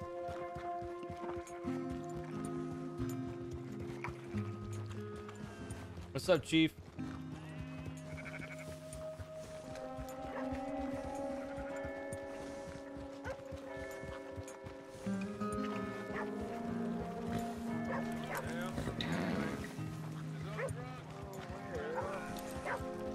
It seems like it would be dangerous to bring Lenny back in here.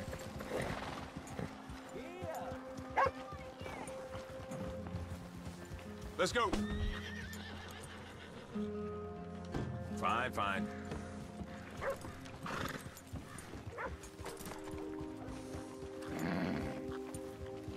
By the way, alcohol as a means to mitigate anxiety is not great. You reinforce that you need to be under the influence in order to calm down. You don't want that. Distress tolerance is the way. If you drink to avoid... Remember, there's two types of getting drunk. There's people who get drunk so that they can avoid their feelings, and there's people who get drunk so that they can engage with them further. Neither one of those is a good idea. You fixing to come to grief, huh? What you reinforce in those instances is that the substance itself is what allows you to either avoid or engage with, instead of it being something that's in your control. So it's why, in good faith, I can never advocate for people using substances as a way to manage their emotional experience, because it takes away from the power that you have to do that yourself. So us going and taking Lenny to do this is a terrible idea. It's a terrible idea. Instead of talking about what's going on. Like, I wouldn't advocate for this. Now, we'll see what happens here, but I don't really want to get Lenny wasted here. It's not going to contribute to level-headedness. It's going to make us more impulsive. It's going to take away our inhibitions. And I don't know that that's a particularly great thing to have right now, especially when our, like, minds are not particularly great in the first place. Why do you think Arthur rarely asks for help? Probably pride, and probably learned somewhere down the line that people are not particularly helpful and that he's more reliable to himself than other people are. Yeah, Lenny doesn't sound like he's into this. Here we are.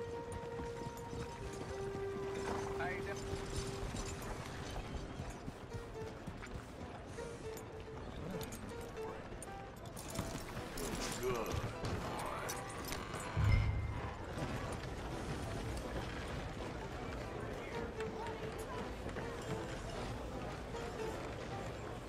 Yeah, this didn't go well last time, but come on, Lenny.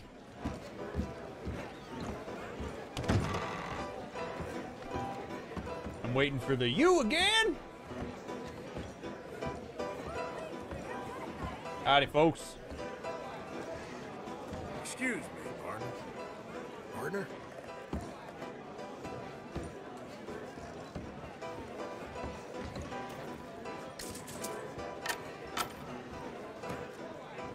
Just one or two, right, Arthur? Of course, just a drink. No big drama. Can we get a couple beers, please?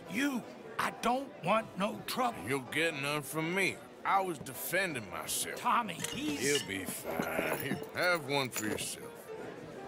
Thank you. Micah seemed to know a lot of people. That was the problem. How you mean? I mean, I done seen a lot of crazy stuff, but Micah... A lot of crazy stuff. Will you shut up? Will you shut up? Be quiet, buddy. Oh, they're dullards. My lord. You men is dull.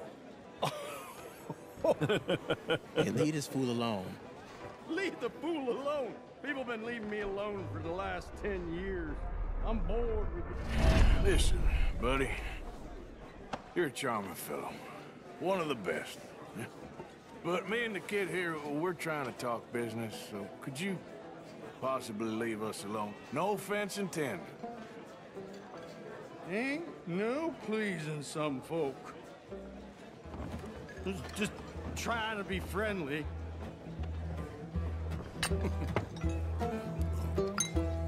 Oh.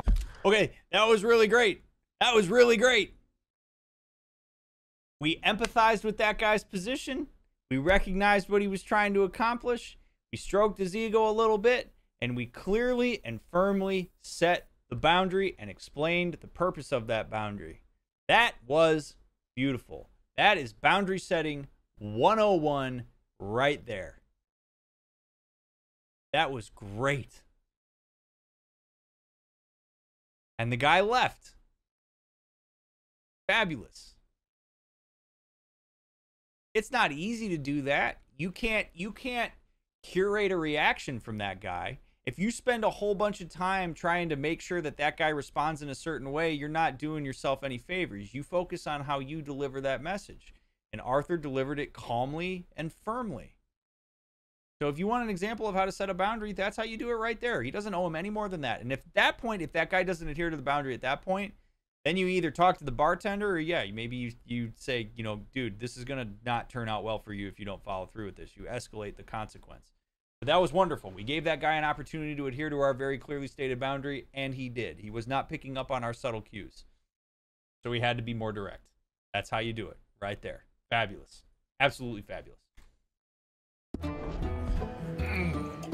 This is not great. Oh. That's great, partner. Lenny, where are you?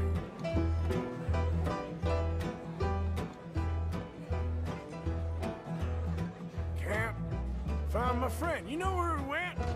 Afraid I don't know. Lenny! Lenny! Oh, God. Lenny! Lenny, where are you?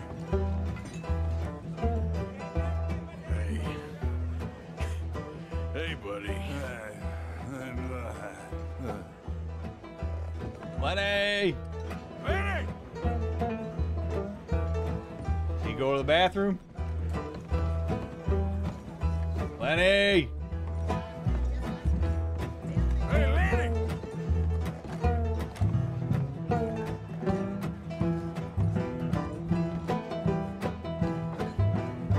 Lenny? Oh, God. Hey, you see my friend anywhere? I can't say, I'm afraid.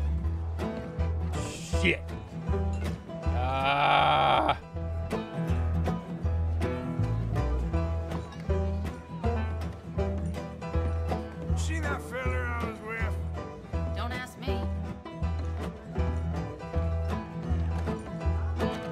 God, Lenny. Why you gotta do this to me, brother?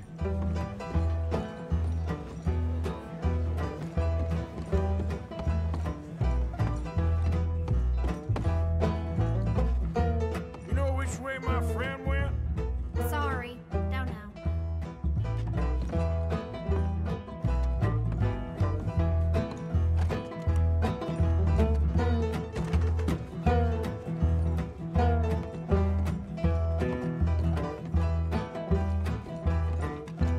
What are you doing, kid? Hello, Arthur. You know what? I don't know. What are you doing, Lenny?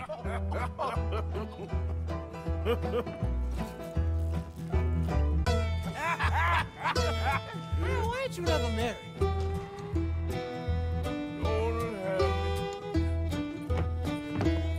That's the thing, you see, because it... Lenny?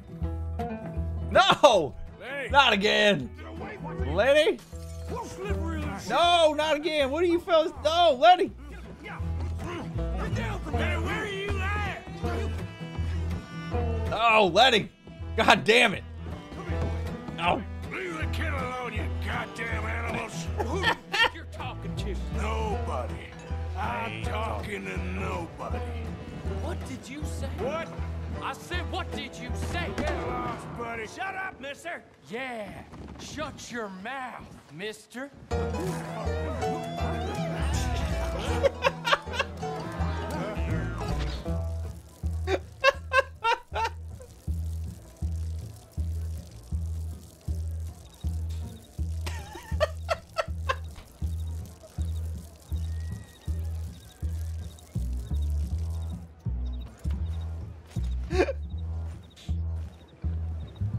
Okay, okay. I'm good. I am good. Oh my God. Oh my God. Okay, okay. I can do this. I can get in here. Okay. Lenny! Oh, Lenny! Lenny! Lenny, where are you hiding now? Where's that man's coat at? Are you? Oh God! They all look like Lenny. Lenny! Lenny! You bastard! We can get him.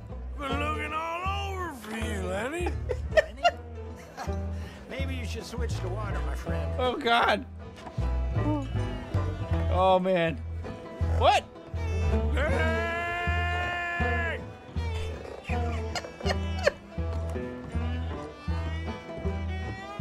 Lenny! Sir! How many of you had, pal? Ah, Jesus!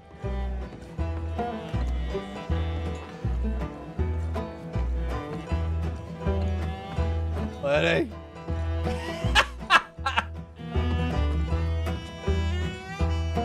There you are, Lenny. I'm Clyde. You got the wrong fella. Oh! God! Lenny! You come up here again, partner? Come on! This is what they call the red light district. Lenny? Found you, Lenny. Lenny! Oh, damn it.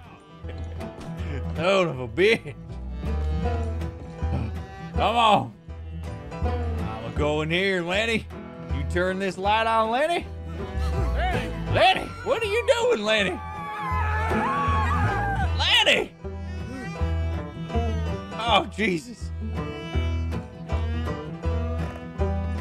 That wasn't Lenny. Where are you at? Brother, where are you at?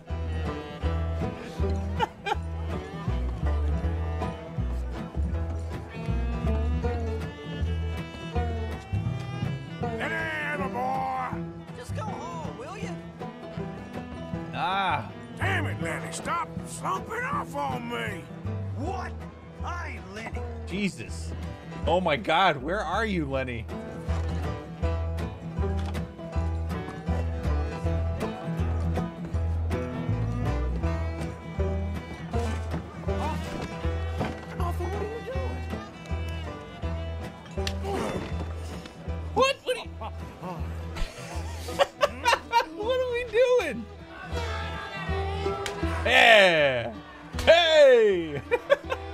I don't even feel it, brother. You're a good friend to me, Arthur. Cheers. Cheers. Not you again. No! No, Arthur, no! What are you doing? What are you doing? No! No, no! I don't want to do this. Nothing by it. What the hell's that pig doing? Yo, Mr. Pig, what are you doing? I ain't trying to... Oh, God, no, no. I don't want to drown the man.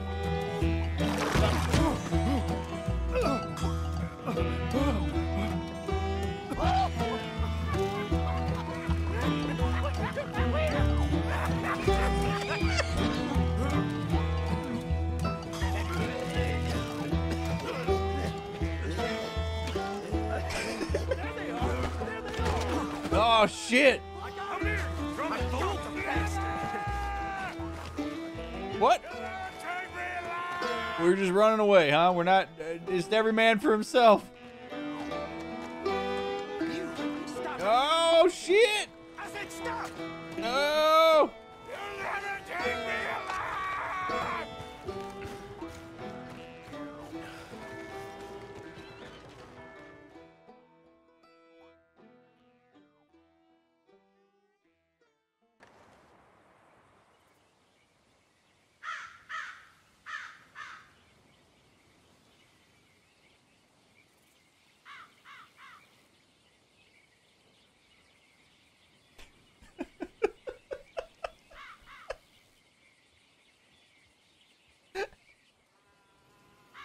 That might be one of the most fun sequences in a game I've ever seen. That was so good. I loved everything about that. Oh,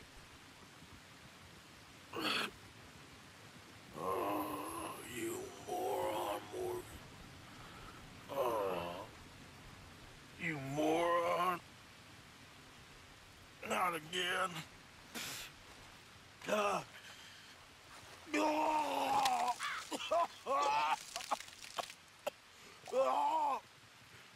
Get it out, Arthur. Get it out, brother. A quiet time. Yeah, yeah. That's okie dokie. You can rest by holding E. Your cores will not drain while resting and will refill slightly if they are very low. Yeah, let's have a seat here. Oh, what a night that was.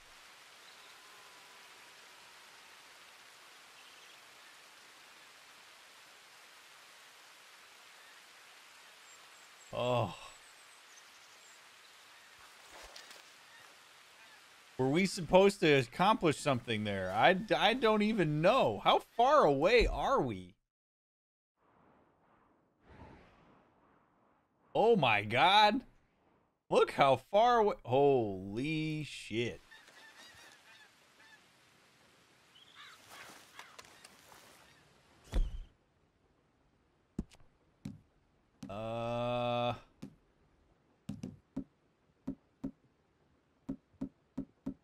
Need something that's gonna refill my energy bar.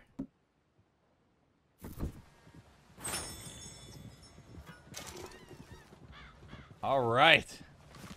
I don't know where Lenny is. This is sir, would you mind giving me a ride back to Valentine? Sir? Hey, you, wait. Hey. What you need? Hey, hold on. I need a ride to Valentine, brother. If you're going to town, I could use a ride. You got it. Come on up. Oh, thank you. Thank you so much. Thank you. Appreciate it, mister.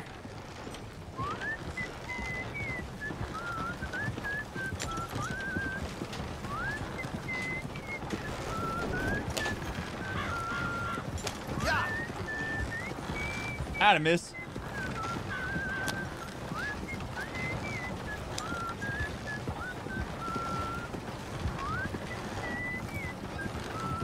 Let's just enjoy the countryside, eh?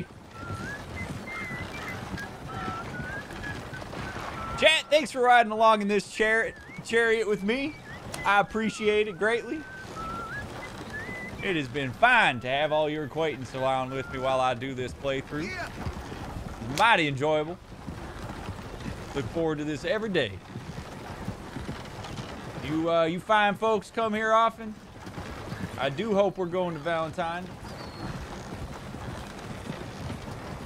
Sir, there is a stranger in need with the O'Driscolls. Oh, shit. Just stage company lockbox. We faster! Help! Hey, shut up. Get out of here. Act like you never saw this. Please, no! Come on, go. Ah! All right. Well, that's why alcohol doesn't do much for folks.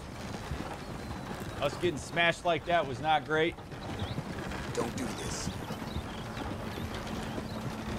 Don't do what? I'm not robbing you guys. I ain't doing nothing. No, this can't be real. What are we freaking out about here, folks?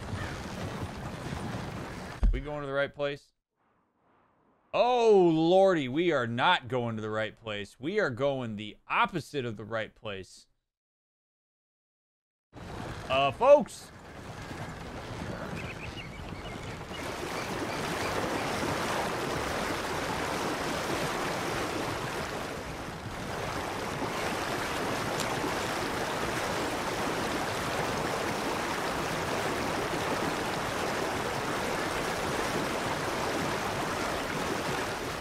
I guess I didn't specify what town I was going to. This is my fault. I'm thinking it's probably in our best interest to get off at the fork of this road and make our way back. Ooh, You can drop me right here. Thanks for the ride. Thank you. Oh, Lord. I don't even have my hat. I'm now farther away from home. This was not the most intelligent of decisions.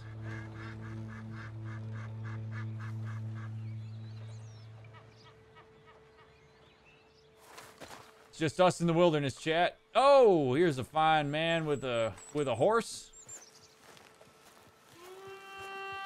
Sir, I'm gonna need to commandeer this horse. How do you do, sir? Hold up there, mister. Whoa.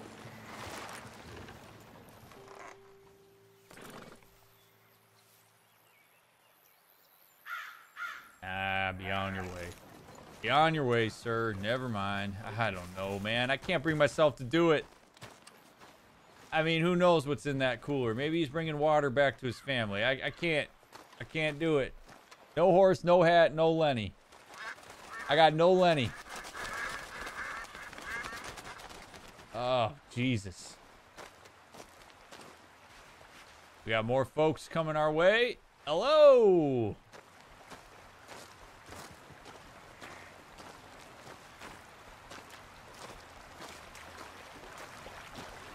Howdy, friends. I do declare I had a hellacious evening. I hope that is not the same for you. Howdy, sir. Yep, good to see you. Don't mind me. Just a hungover man walking through a river. Nothing to see here. Don't you even worry yourselves at all. I'ma just go see what all the fuss over here is all about. Seems to me we might have something going on. I got 167 bullets. We'll see what we got here. Starting to wish you got arrested? Nah. I avoided the law. I'm an evasive man.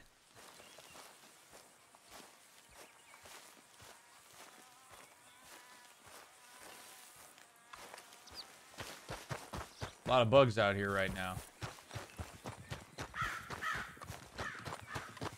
I hear horses. I want to go up there. I want to see what's going on up here.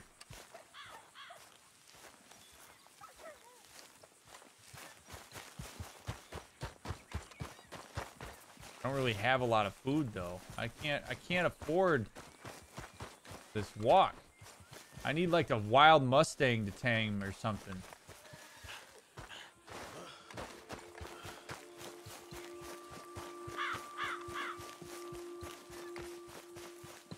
Ooh, what have we here?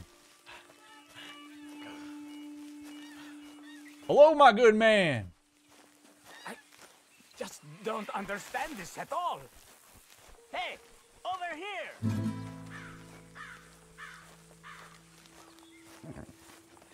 I hear that F chord, I get excited. You something. Hola, amigo. Problem?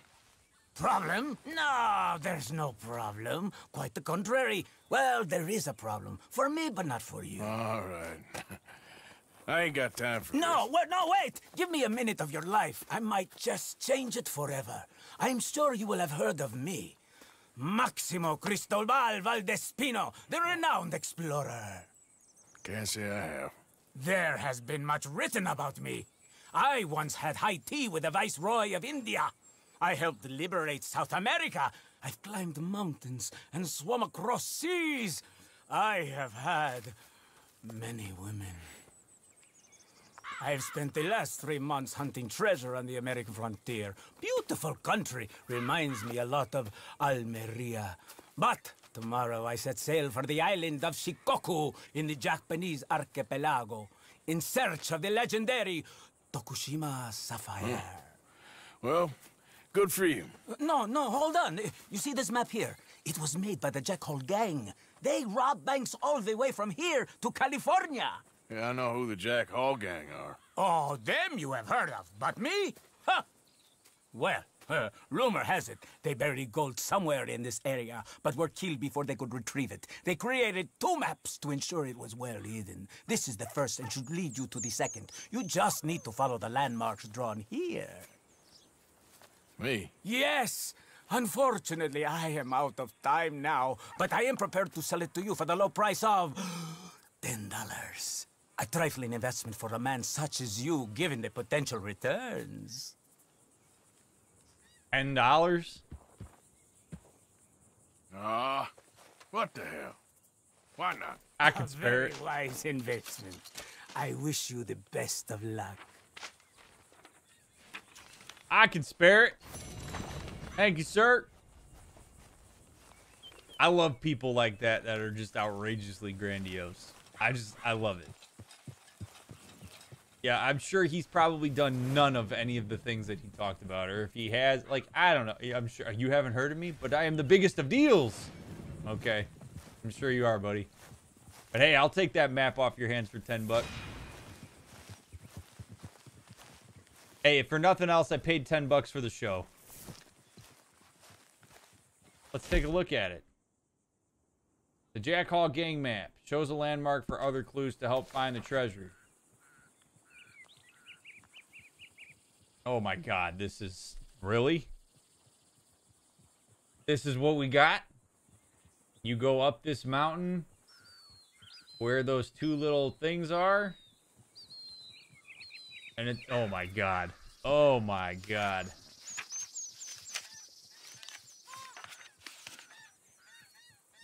This was drawn by my 5-year-old daughter. Wish she'd have told me that before I bought it for 10 bucks. That cartography is ass.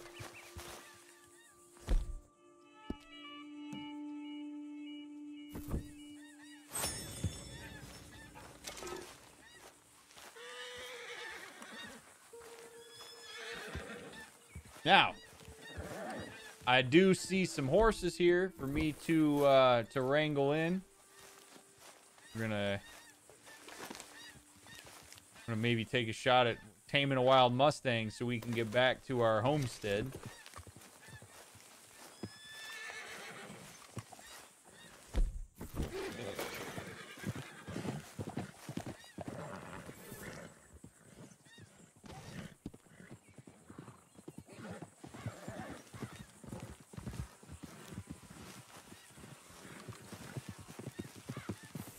Hey, come back.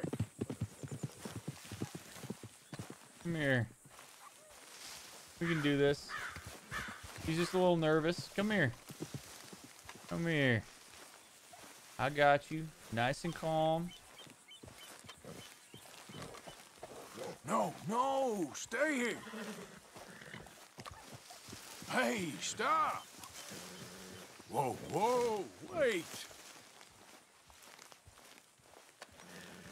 Stay. Come on, buddy. Come on, buddy. It's okay. I ain't gonna hurt you. I got you. Hey, hey, hey. Hey, hey, hey. It's okay. It's okay. It's okay. It's okay. It's okay. It's okay. It's okay. We're cool. We're cool. Good. Just back off. No! Fuck! No! No! I hit the wrong button! No! No! Son of a bitch! No! No! No! All that work! No! No! Oh, God. No! No! Oh, man. Are you kidding me? I reached for G and I hit F?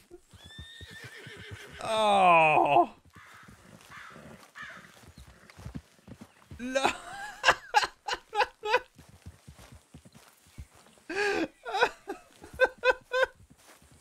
No, okay. All right, come here. No. Come here. Come here. Hey, wait. I ain't gonna do you like I did your friend. I got you. I got you.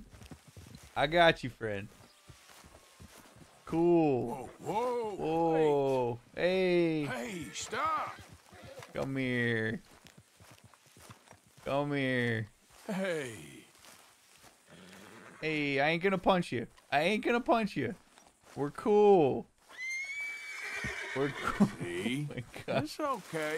Hey, yeah, it's fine. It's fine. They don't call me horse punching Arthur anymore. We're cool. We're cool. Nice and easy. Oh, shit! Jesus! Hey, Hey! come back. Hey, wait, where you going? I ain't giving up that easy, horse. Oh my God! I didn't go to school for horse wrangling. Okay. Come on, come on! I can get it. I can do this. I can do this. This is the redemption part of the game, right? Come on. You're all right. I got you. I got you. We're cool. We're cool. We're cool. We're cool. Stay calm. Nice and easy. Nice and easy.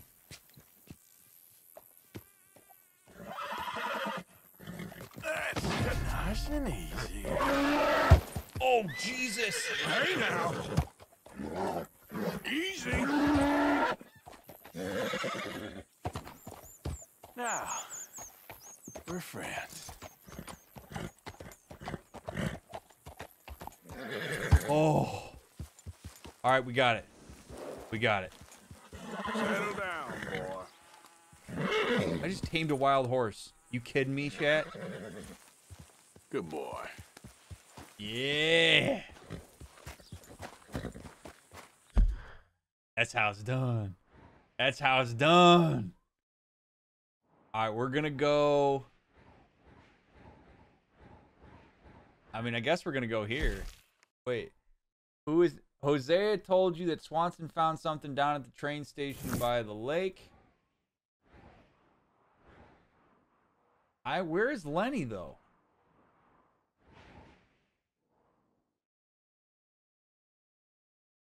Like, I need to get back to Valentine.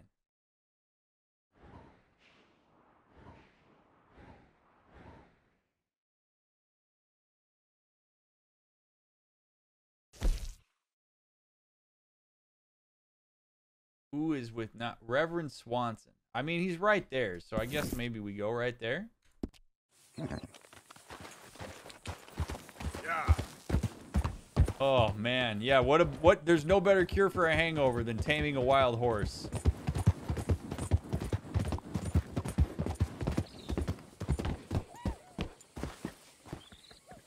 Swanson, you in here?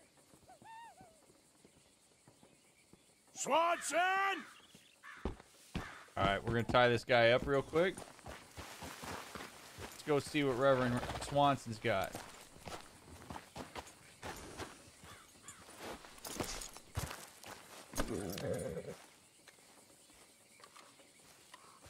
Good horse.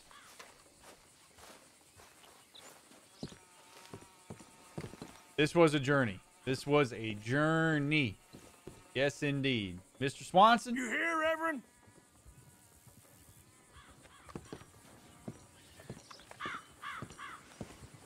Sir? How do you do? Gentlemen. Hold up. Play your damn hand, sir. Oh, there's poker going on in there. Oh, wait a minute. We going back there. We're gonna go crash this poker game. Howdy, fellas. Oh, I see an open seat. Mr. Morgan, I took your advice, sir. I took your advice. Then your god has finally deserted you. What you talking about? I took your advice, sir. I have removed myself from Morpheus's embrace. No more shall I sink, sir. I am free. I am free. You don't seem free, friend. You seem drunk. Sit down, Reverend. We ain't finished. You ain't finished. Look at him. He's finished. None of us forced liquor down his throat. Friend, I just want him to play. Now, firstly, we ain't friends. Don't make no mistake on that subject. Now, secondly, he can't hardly see, let alone reason. Now, reasoning ain't never been one of my strong points neither, but seeing I do just fine. You want to step outside or deal with business here? I just want him to finish the game. Why can't we all just get along? These are good men, Arthur. They're children of God. They're children of God. Oh. How's about you playing his place, huh? That seems fair? Fair? Sure. You want a game? Let's do it. Sure. I'll play a few hands. Let's do it. Let's get that money. Sit yourself down then. Let's get that money, chat. While the Reverend crawls away. I'm Luther. This is Marvin. Hope y'all don't cheat. Fortunate for you both, we're being gentlemen about this. Same goes for you. Oh. So, Queen 10? I'll you take two Queen know each 10. other anyway. Don't seem like the likeliest of friends, if you don't mind me saying. We go a long way back. And now you're his chaperone?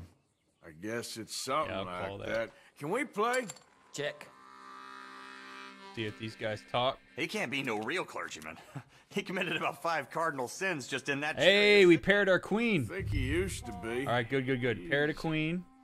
Drifted a little in recent years. I'm going to go... I don't want to let on. Challenge to all of us. I'll check. Let's see what these Can you fellas imagine got. him at the pulpit? If he could stand up. On the fourth day, He he checks. turned He water checks. into whiskey, and I don't remember much after that. Ooh. I don't like that. I'm going to bet it because I want to see if they call, see if maybe that shows that they have an ace. Disrespect him again, and you'll find yourself in a bad time, too. All right, all right. Just trying to have a little fun here. All right, he called. It is a game after all, mister. All right, so I got 2 calls. Oh! He hits the 2 pair. Let's go. We got no... Wait, do we have a flush on the board? No. 30 cents in the pot. They bet on the ace. There's no way... I don't know. Unless one of them has ace 10 or ace queen, we've got this. I'm going to go in. Let's go Hurry 20 up, will ya? cents. How about that? Look at his face. He's bluffing. Oh, he called. They both called? There. Pile of crap. Don't laugh. Yes, come on. Ah, well. Hey! Thank you, fellas. Thank you, fellas. All right, 1 of 5 poker hands won. All right, we'll do another one.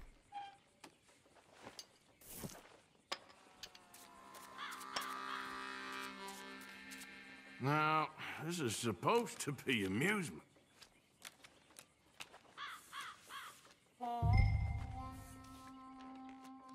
Ooh, give me queen. Oh, man. All right. King, queen suited. We will absolutely call. Gonna start small here. Is that it? Are we raised? Yeah, I'll call that. For sure.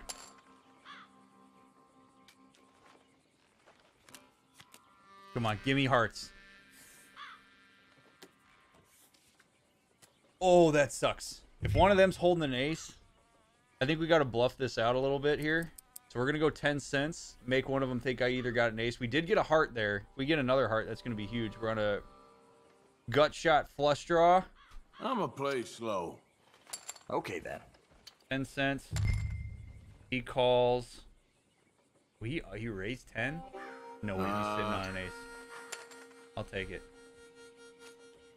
I also got a straight draw. 7's dead. No.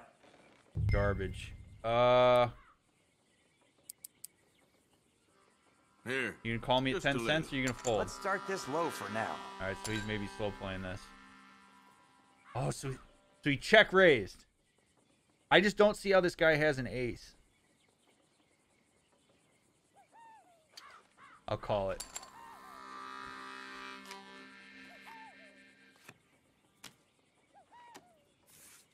Nah.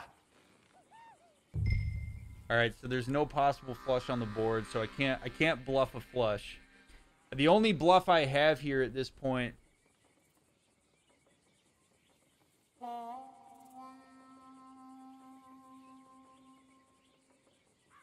In your own time. I've got nothing. I got nothing. I don't even know how I bluff this, because I can't even play that I have a straight, because there's no straight draw on the. We'll check. Check. How do you like this? He's gonna bet. Oh, he played. Pretty pathetic. He had a pair. I can't believe he won on a pair of sixes. Are you kidding me? Nice.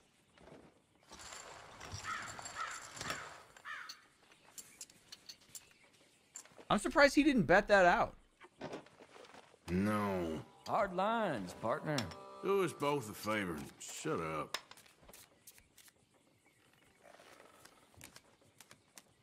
We didn't have anything there. I mean, I went a little bit aggressive On there, the but. inside, I mean. All right, six king. Nah. Call. All right, so he folds, he calls. I'll check because I'm on the. I'll check. I'm on the big blind.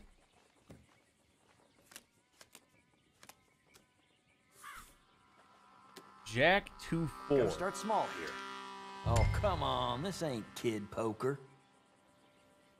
With a gut shot flush draw, I'll play it 4 cents. Huh.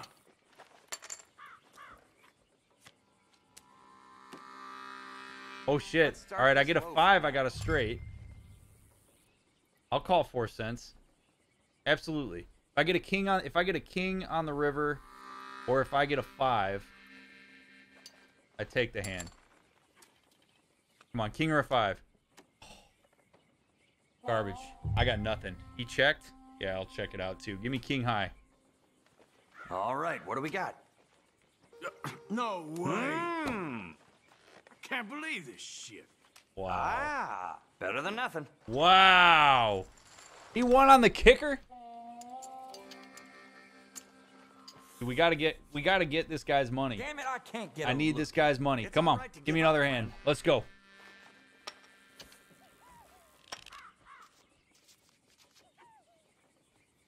Deal it out, fellas. Got your friend to bless my hand before he passed out.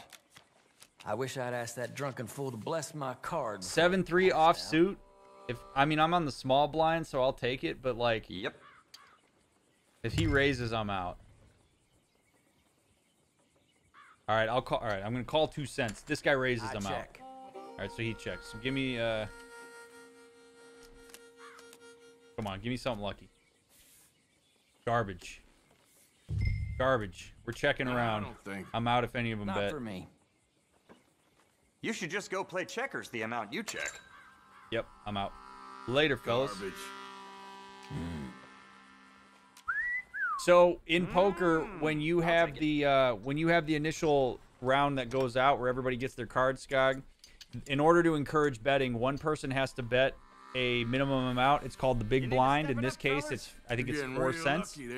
And then the person next to him bets half of that, which is 2 cents, and it's to encourage those folks to bet around. So in this case, the guy who's 2 positions away from the dealer is going to be the big blind, and the person who's the 1 position away is going to be the small blind. And it means they have buy-in there. So because I am now the dealer here, I have to decide if I want to put 4 cents in here to call the minimum bet, which is 4 cents in order to play. So we don't flip immediately. So I'm going to pay 4 cents, and then the next guy is going to decide whether it's worth 2 cents to stay in. And if I bet 4 and that guy bets 2, the other guy's either in for free or he can raise and put more money in the pot if he wants to get us out or if he wants to show that he's got something. Okay. So I'm going to call with an 8-10 suited. Because I feel pretty good about that as a starting hand. Now, he just raised. So off the big blind, he just raised 10 cents. So he's either saying, I want you all out, or I've got a better hand. I'm going to call 10 cents on an 8-10. Or, yeah. He called 2. So now let's see. Hopefully we get something good on the flop here. And we get absolute fucking garbanzo beans. That is awful. He bet. Yep, we're out. Nope. This is annoying. Isn't good. Isn't good. Better than nothing. Dude, this guy is raking in the cash.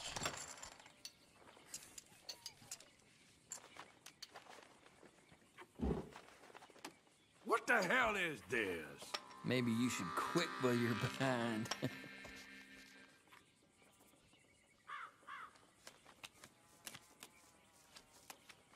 Wish he'd left some booze for us. I'm parched. All right, Jack 6 suited. Not great, but honestly, I'll take it. Gonna start small here. Is that it? So man, this guy's raising on the, like...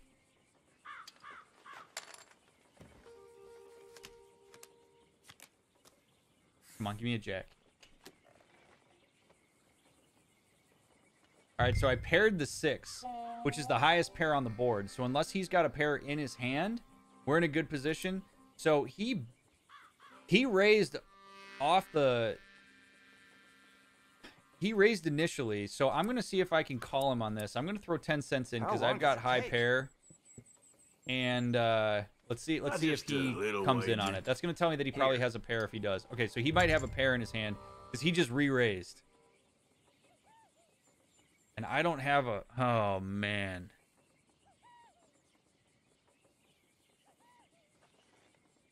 He threw 32 cents on that? He's either sitting on a straight or a straight draw or a pocket pair. And I don't know that a pair of 6s here is enough for me to go in on this. I don't feel strong about it. We're going to fold out. All right, then. I'll take it. He does have the money to bluff with, but that's not strong enough of a hand for me to go in on here.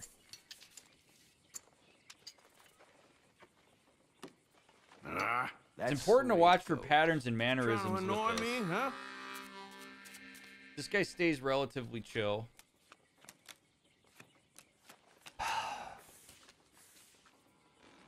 $4-3? Are you kidding me? Let's start this low for now. No. I gotta call 12 cents? No way. I'm out on that hand. You just gonna fold every time?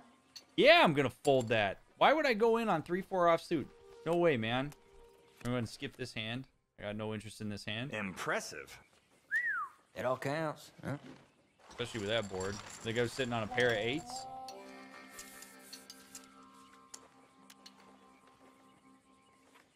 Should have seen that coming. All right, we're going to do a couple more hands, chat. Couple more hands, and then we'll keep going. I'm a sucker for poker. I must say, you have a lot less stories than your friend did. Come on, give me... Hey, there we go. Give me an ace-king. Yep, I'll call. I could have maybe gone all in there. All right, so he just checked. Give me a pair. I got the queen. No.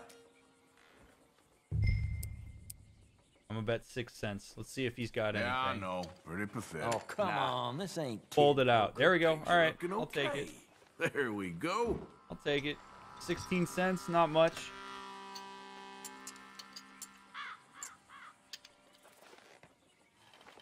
All right. Let's turn this around. I'll give you that one. I mean, the guy on the right is pretty smart. This has been quite the eventful day. Just not the same without a slurring clergyman, is it? I mean, we can get him back in here, fellas. If you feel like that's what we need. King 9? I'll take a king 9. Call. Especially if I'm sitting on the big Gotta blind. start small here. He's going to raise, isn't he? Yep. I'll call that with a Call. king 9. Yup. Oh, he's going in too. Okay.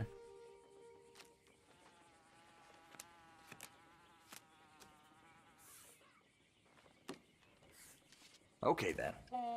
Boy, A6-7 with a gut shot flush draw. I don't know that that's enough for me to... Man, this guy's smart. This guy knows that I'm in a terrible position. I can't... I mean, I got an ace on the board. There's a good chance one of them might have an ace on the board. I can't really... I don't know that 20 cents is worth me waiting for 2 more spades. Sometime before we all grow old would Yeah, be I'm out. nice. Oh, no, shit. I'm old. I'm out. Come on. At least make it interesting. Next hand. Okay. I really need some better cards. Better than nothing.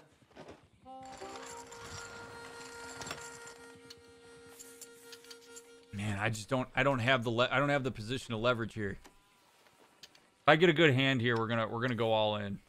And we're gonna take our losses if we can't. The people we've met at this table, huh, Marvin? All right, what do you got for me? King 3, offsuit. I'm in the small blind. He calls. All right, yep, I'll call that. Check. Good. All right, give me the flop.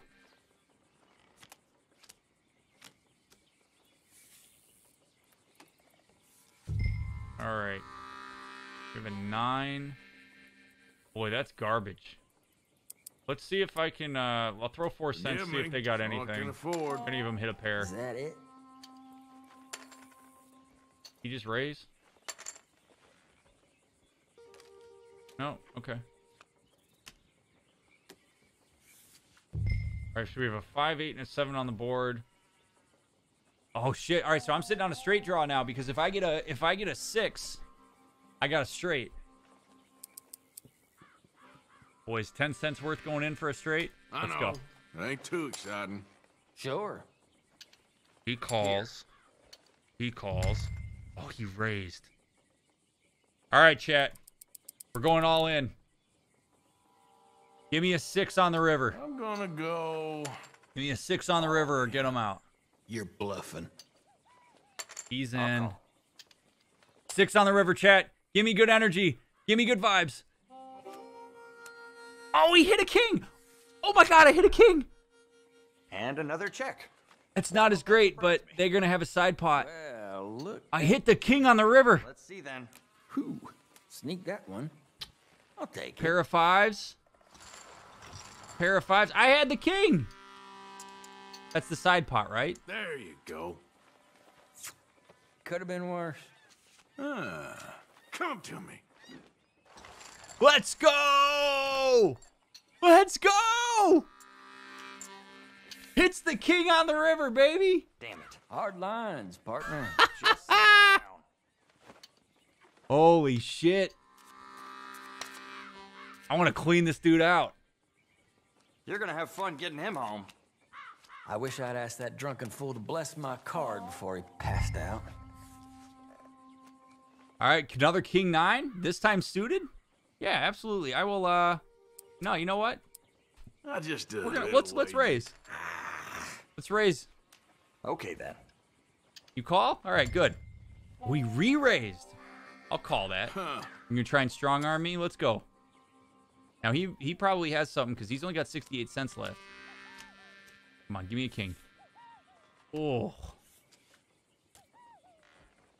We did get a diamond, though. That's big. Okay, so he checked. I'm actually going to check out here because my sense is that if I bet, he's probably going to re-raise, and I don't have enough to go on that. So we're going to check, and we're going to get our next card out. Give me a diamond. Oh, that 2's dead. No. You're going to check again? I'll check as well. Come on, give me something. Jack. Oh, check. Man. Yep, I'll check too. I got garbanzos. You got, How brother. about that? That's all I got. He's got a Don't pair of mind if I fours. do. Yeah, I got nothing. Oh, no way. All right.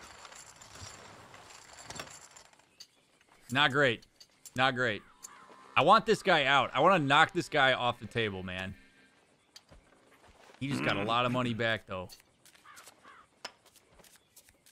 Marvin's Mr. Moneybags over here. The spade made me nervous, too. I mean, I don't know that it was likely he was sitting on 2 spades, but 6-10 offsuit. Sitting in the big blind. No, not for me. He's out. I'll check. You're I'll play. real exciting. Real exciting. Come on, give me something. Oh, my God. 2 jacks and a queen? Let's see if I can steal the pot here. I'm gonna play slow. Jesus, you play like my grandmother. Oh, shit. All right, he called, so he has to have paired one of them. I hit a 3. No, that's garbage. We'll check out. But he's an idiot there. He should have absolutely bet that. He knows I'm out if he bets that. And a king? Good lord, I got nothing. Yeah. I'll check. Not for me. That's it. Read 'em and weep. Garbage. Yeah, pair of fours. It all counts. Huh? Getting some rough hands here. He's not the guy I want to have it.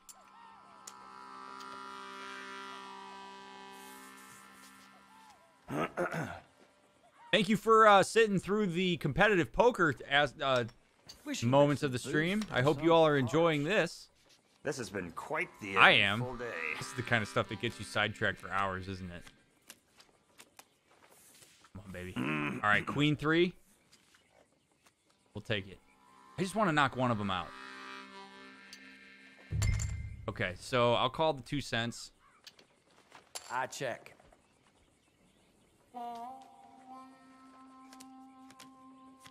Give me a good flop. Ace 7-3. I pair the 3.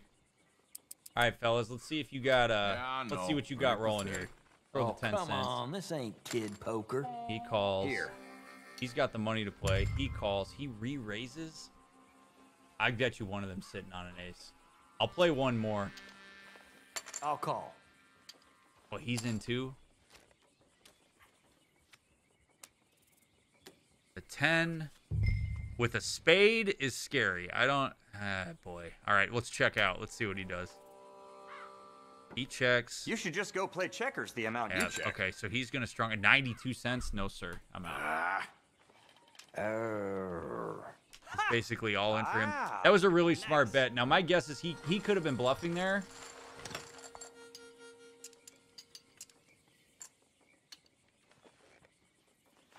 No. And it would have been a smart bluff on his part, given the way that we were betting that, but I couldn't do that. Couldn't bring myself. Now we're in the low position again here. Come on, you got this.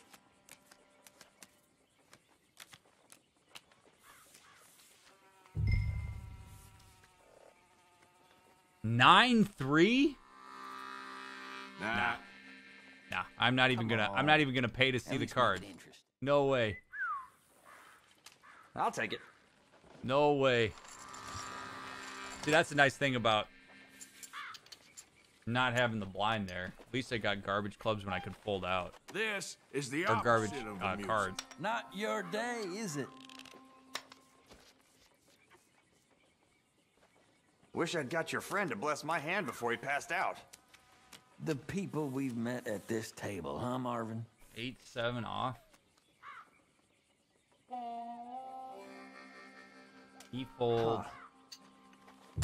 You gonna raise? All right, I'll check. Check, I think. Give me a flop. I'm going heads up against this guy.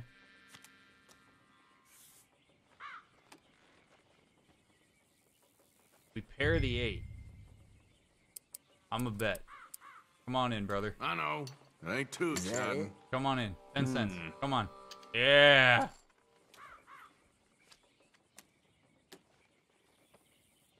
Oh, I don't like that jack. Come on, 20 cents. Go. Shit. Yeah! There we go. All right. Yeah. I'll take that. Okay. Yes. Sitting on that 8 like that?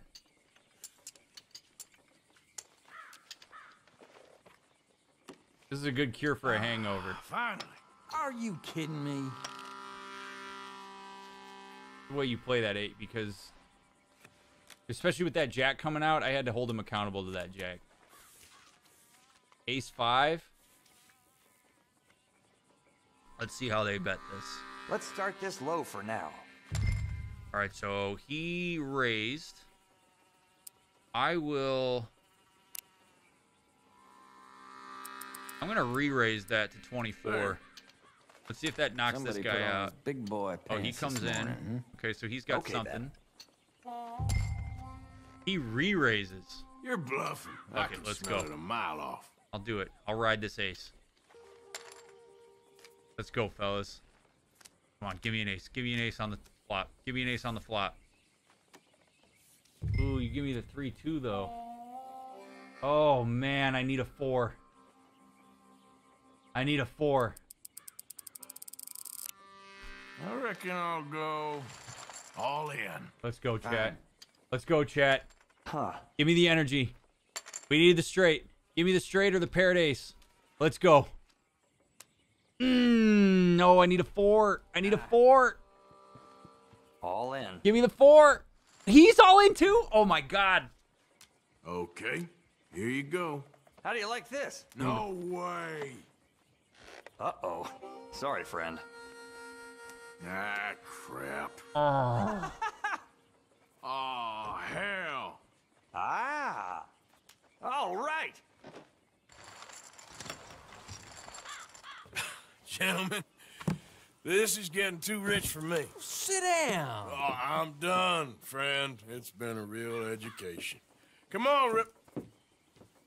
Where is he? Where'd he go? Who? The Reverend. Where it? We've been playing poker for like 30 minutes, Arthur. Excuse me, gentlemen. Reverend! Reverend Swanson! Where'd you go? Yeah, we were just betting with the Reverend's money, weren't we? All right, let's find the Reverend. Sir. Let's go hop on the horse. Hey, my horse is back.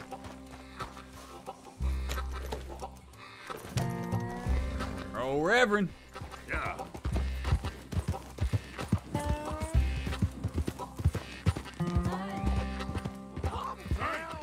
Get your hands off him. What the hell are you doing? Say a word. You'll keep. You stay out of it. Get your hands off him now, you son of a bitch. What the hell is your problem? He's with me. Oh, good. All right. Oh, shit.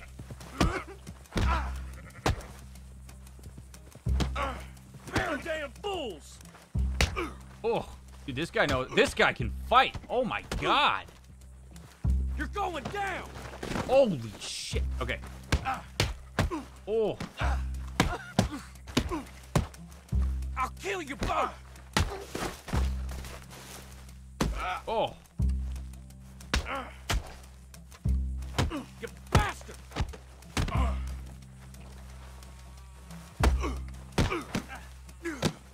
Oh. Still think you're tough? Oh my god, you killed him. I'm gonna keep the law on you. Oh shit. No, sir, you ain't. No, sir, you ain't. Get your ass. Get back here. Nope. Come on. I got my rope. Let's go.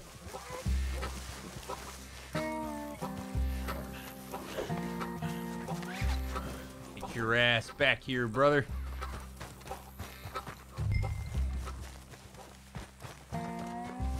I said stop, damn it. Okay, okay. Please, don't hurt me. You tell anyone what you saw back there? You're a dead man. You understand me? Yep. I won't tell a soul. I promise. Good. Get the hell out of here.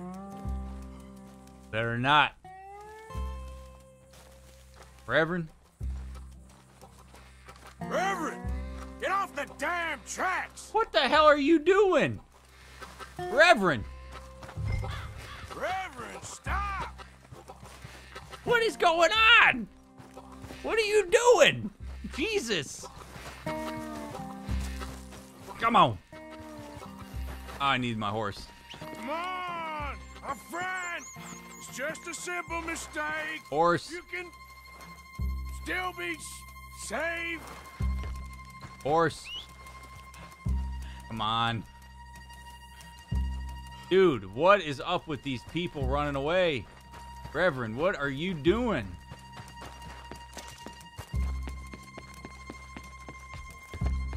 This has not been a good day. This has been a terrible, horrible, no good, very bad day. Come on, Reverend. What are you doing, sir? This is not safe. There is a train coming, sir. You done it, your foot! It appears to like this place and wants to stay. No way. You... What are you... No. Get your foot out of here! Twist your leg, you drunken bastard! Oh, my God! Got it! Come on! Oh, shit!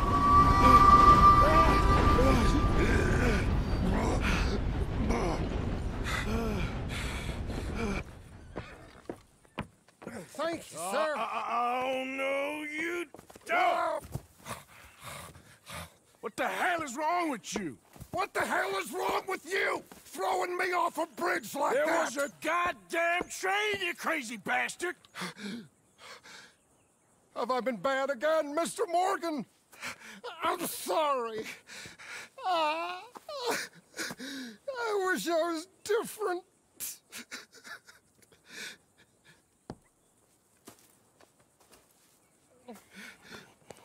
Let's get you home. Home? Yeah, that's a wonderful idea. I could have tea with Margaret. Margaret? Who's Margaret? What?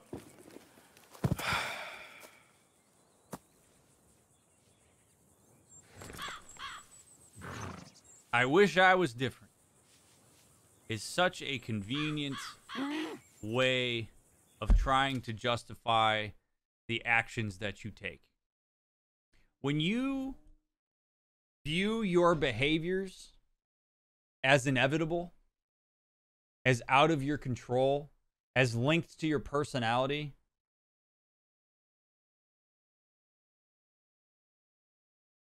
no good. That is a convenient excuse to enable yourself to continue doing what you're doing. Your behaviors are a choice. He chose to get drunk. He chose to run out onto the railroad tracks. He chose to do all this stuff. When he says, I wish I was different, he's using that as an excuse for these behaviors instead of looking at his own accountability. And all of us could do well to learn from that. When people box themselves in and say, like, I had to do it, this is how I am, what they're doing is they're avoiding the accountability they have for the actions they take. The reason we look at behavior as a choice is because it empowers people to make better choices. If this guy wants to be different, he needs to choose different behaviors. And that's something that's absolutely within his power to do. It's not an inevitability that he acts this way. It's a choice.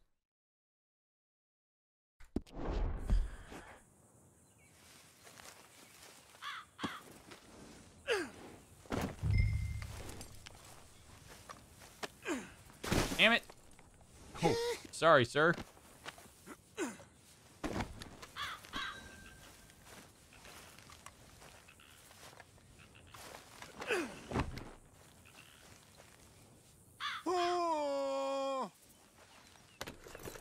You gonna be all right, Reverend? Yep. Let's get you home. A flush of diamonds.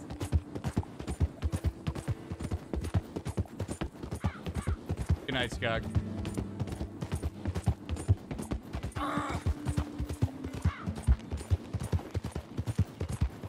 Okay, so the Reverend, you know, I always enjoy the juxtaposition of the Reverend who doesn't act in accordance to our expectations. You know, we expect him to be a clean-cut man, a man of moral, a man of decency, and we see him playing poker in the back of a train station and wasted off his ass. And this is obviously not the first time we've seen him this way. Now, do we Do we judge this man based on our expectations that we have of what a reverend supposedly is? Or do we accommodate and create a different expectation of what reverends are capable of? Do we expand our representation internally of people of the Lord to allow them to engage in things like poker and drink? Like, we all have to ask ourselves this. Because there's two camps here. We could judge the shit out of this guy and be like, man, this guy ain't no reverend. What a piece of shit. Why would you be a man of God if you're going to do all this, if we're going to do all this dumb stuff? And at the same time, you can look at it and go, you know what? Maybe this guy's progressive. Maybe this guy is like, you know what? We don't have to be confined to celibacy and sobriety and all this stuff in order to be people of the Lord, right? I can still be spiritual. I can still be religious. I can still appreciate all that comes along with that and engage in my vices. He doesn't have to be puritanical. He can indulge. So it's a very interesting proposition for all of us with the reverend here. Do we box ourselves into our prior expectations of what a reverend is supposed to be, or do we expand it out and say, you know what, maybe this guy's not so bad. He's just different from what we expect. I don't know that either one is better or worse than the other, but I do like the opportunity to engage in some level of curiosity and potentially expand our idea of this and reserve our judgment until we know more about him. Amen. Hey, shut it back there.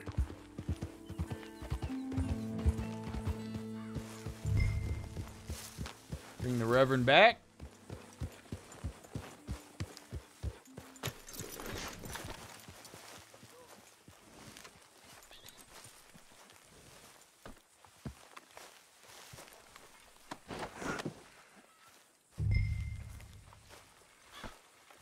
Drop Reverend Swanson off in his bed.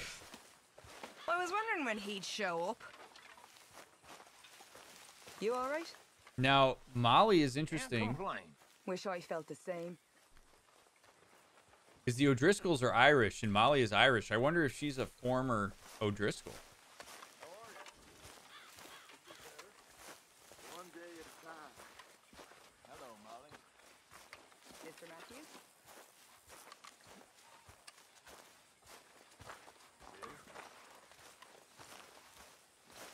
I unfortunately did not, Annabella. I lost the house. Well, I lost the Reverend's money. I didn't really lose my money. Just lost him. I was playing with his money. We don't have Lenny yet. I gotta go get Lenny, man. Oof. You better sleep your way to salvation, my friend. Oh, what happened? Just the usual. Poor bastard. Exactly. Well, thank you, Mr. Morgan. I'll keep an eye on him. He was lucky this time. Real lucky.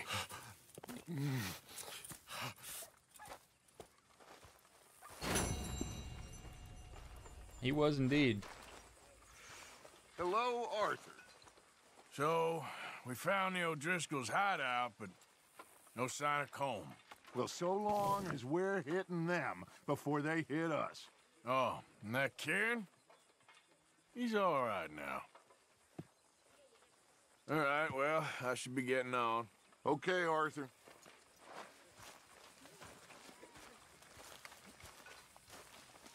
All right. Go to bed, Reverend. What a delightful surprise.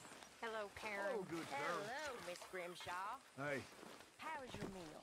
Fine. I'm so glad. hope you're behaving yourself. No, of course I am. Just stay out of trouble. All right, then. Stuck up that mountain. I thought long and hard about if we'd have to eat you. Very amusing. Hello, ladies. How are you on this fine We evening? roasted you alive, but Mr. Pearson was keener on chopping you up and turning you into stew. Said he couldn't bear to see your face for even one moment longer than he had to. You're quite the amusing companion, aren't you? I like to think so. Hello, Karen.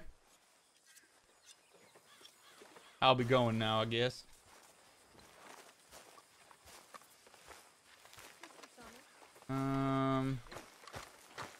Herr Morgan? Make sure you stay close.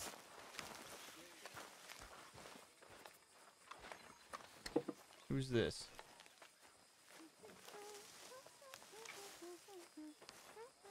Susan Grimshaw. Oh, that's her back in the day. Okay. Hi there, Arthur. Hey, Abigail. Working hard there. Somebody's got to do it. All right, well, don't let me disturb you. Okay. All right, what's in this medicine truck? This seems like this is a... Like, I have this little, like, alert here. But I don't know...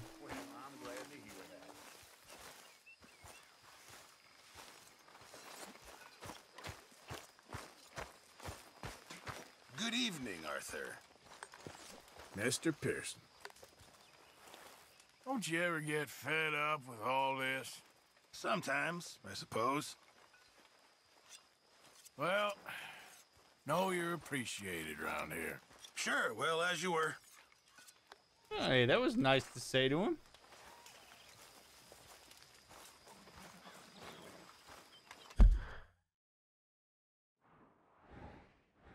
All right, so we gotta go get Lenny and Micah. Let's go have a rest, and let's wake up in the morning, and let's go down to Valentine, and let's go see what our boys are up to. Get a nice 11-hour sleep. We'll eat something in the morning, and then we'll go to Valentine, see what's going on.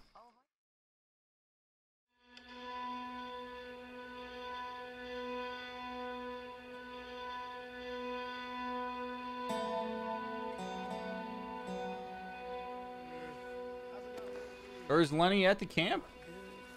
Did I miss him?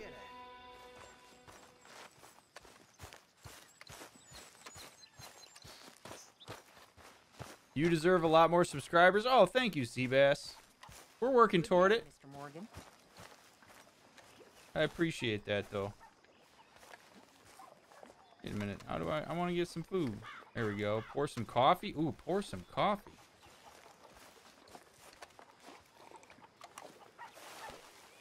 Okay, so Lenny's here, so we don't got to worry about Lenny. All right. Morning, Arthur. Eat me some stew for breakfast. Oh, yeah.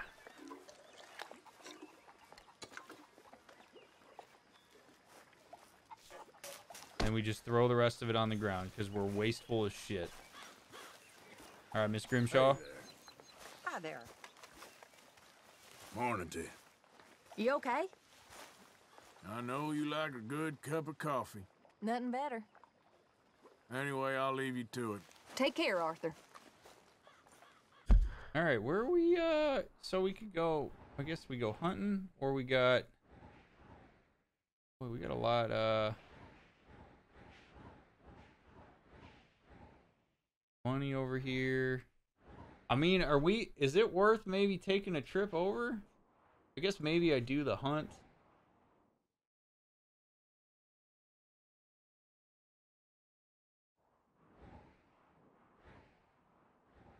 All right, let's go.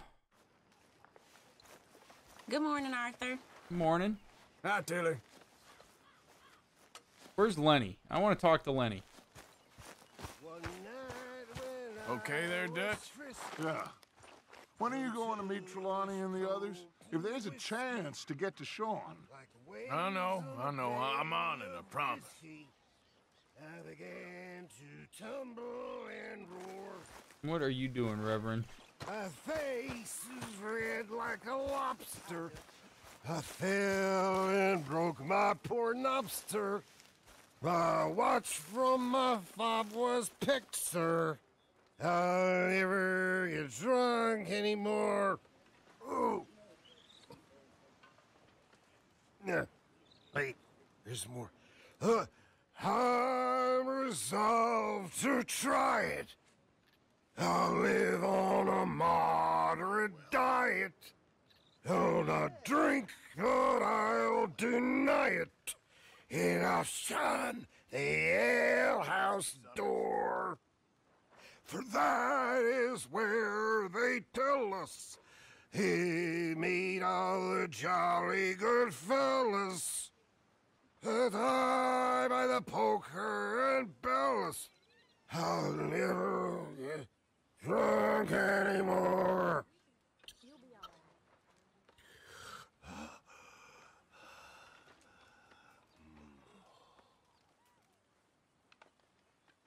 There he is. The Lord blesses us this morning. A drink in your hand. What a surprise. Just a swift one? Well, it's your life, not mine. Yep, I'm right here.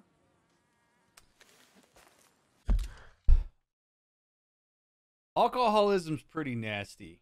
Like, I know we can kind of look at this and we laugh about it because he's singing songs and he's having a good old time. We go, ha, ha, ha, ha. But alcoholism destroys people's lives, man. It's not as easy as just stop drinking. If it was, we wouldn't have rehab programs. We wouldn't have things like Alcoholics Anonymous or Al-Anon. Alcoholism is pretty serious. There's all sorts of reasons why people start using it as much as they do and develop alcoholism. There are genetic links to alcoholism. There are people who have that predisposition. But one of the ways that we're taught to look at it as relationship therapists is that what really happens is that a person develops a relationship to alcohol. That it becomes another member of their family or another thing or person in their life. And that relationship starts to become more important than others, in part because of how reliable it is. As humans, we seek reliability and consistency. We want that. It's safe. And the Reverend here probably finds a significant amount of consistency and reliability in alcohol, as many other people do. And that consistency and reliability and expectation that gets met consistently, because you know what happens when you drink, can be more powerful than the unpredictable relationships, like real relationships in your life. And so people turn to that in times of distress. You go to your attachment figures. If your attachment's to alcohol, you're going to go there. So this guy's hurting. He's in pain. He's struggling. And he's turning to alcohol. Not because he's some piece of shit, but because that's the most reliable relationship he has in his life. And it's tragic. And it destroys people. It really does. So as funny as this moment is with him, it's also pretty sad. He's probably destroyed a lot of relationships in his life because of it. Alcoholism runs in my own family. In fact, I have a propensity for it. It's something I never imagined would be the case until there was a certain period in my life where all of a sudden I noticed that it was happening and I was making really dumb decisions. And I was like, holy shit, it's in me. It's a scary thing to realize. You were talking about choices and behaviors earlier. How does addiction factor into it? Maybe Swanson feels powerless to change because of his need for alcohol. Yes, no, I mean, I think that that applies very much to what we're talking about here, Fick. That, like, if in an uncontrollable world, alcohol is something he can control. The ritual of even pouring it into his body is something that he can control. You know, the whole paradox of the thing, though, is that alcohol also takes you out of control. You start to lose control of your motor functions. And so now the thing you're using to try to control an uncontrollable world actually makes you uncontrollable, and it all perpetuates itself. It's really nasty. But if alcoholism is something that affects you or your family, there is help out there. You are not responsible for the alcohol use of the people in your life that you love. The best you can do is support them and set your own boundaries, protect yourself, encourage them to get help, show them what help is available, but you cannot force a person to stop drinking. They've got to want it, and they've got to access the help that's out there. But it takes a very specific treatment plan and help in order to get people through things like addiction or alcoholism. It's not as easy as stop drinking. It's really... And so all sobriety, whether for an hour or whether for 6 years, whether for 25 years, is all to be celebrated because it's not an easy thing to maintain. So I just want to make that point after talking to him because it's very easy for us to laugh about that. But that is a really, that is a very, that man is hurting. That's what I'm trying to say. That man right there is hurting a lot. And he's doing the best he can. But the best he can is destructive.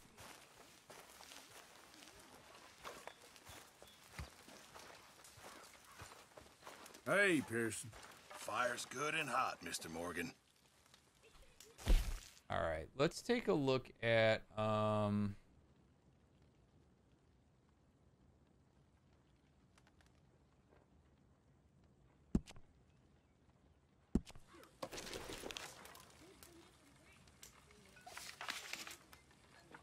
Black Belle.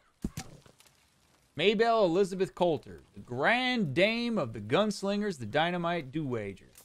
Married 6 times to 6 gentlemen, gamblers, robbers, outlaws, everyone. Never divorced, dresses in her widow's weeds. Sole remaining survivor of the Coulter-Tobin gang. Outlawed after robbery in Rhodes. Private contract for her life or liberty. Large reward. Last reported sighting near Blue Water Marsh. Do not approach. Too dangerous for mere biographer.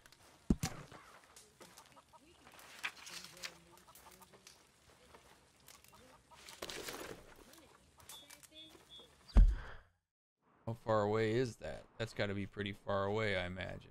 Yeah, she's way away. Well, let's check the other ones. Let's at least get their location on the map here.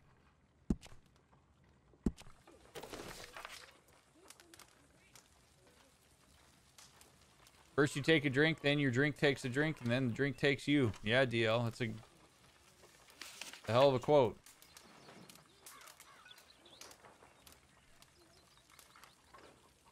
Okay. Billy Midnight's last location is now on the map.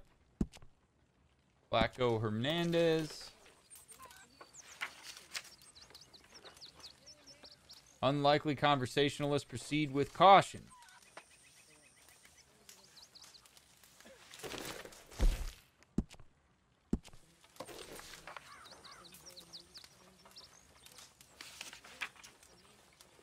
At present, keeper of hogs near Flatiron Lake.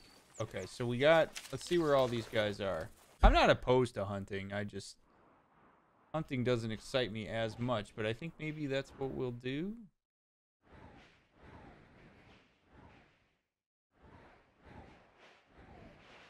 Yeah, we'll knock it. Oh, wait a minute. Whoa, whoa, whoa.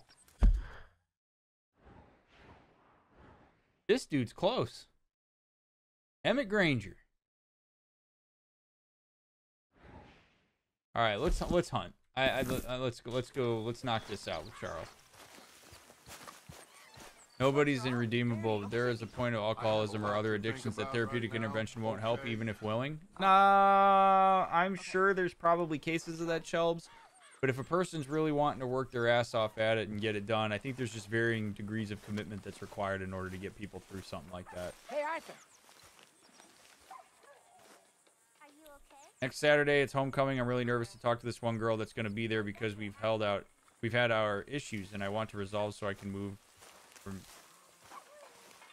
I assume there's a second part, Frank. You okay? Let's talk to Hosea. Let's see what he's got. Hosea? You want to go hunting? What are you hunting? An elephant? I wish. No, I saw a huge bear. One of the biggest I ever saw. I reckon nearly 1,000 pounds. My God. Look, you need me to come with you. Of course. Let's go. Where are we heading exactly? Up near the Dakota River. Might take a day or two. I could do with a break from this place. Oh, me too. It's been a rough couple of weeks. You need anything? I don't think so. I got all I need. Let's go then. I forgot my hat. So you still ain't replaced Boadicea? Nah, I miss her. She was quite a horse. This one's okay, but ain't no Boadicea. I've been meaning to offload this big Shire horse for a while now. Unruly bastard. Where'd you get him? Some big, loudmouth bastard tried to rob me, was out riding, so well, you know how it is. I see. Let's take him to Valentine. It's on the way, sorta. There's a decent dealer there. We'll unload him, you could buy yourself a new horse. Put your saddle on him, let's get going. Okay. But I do kind of like this horse.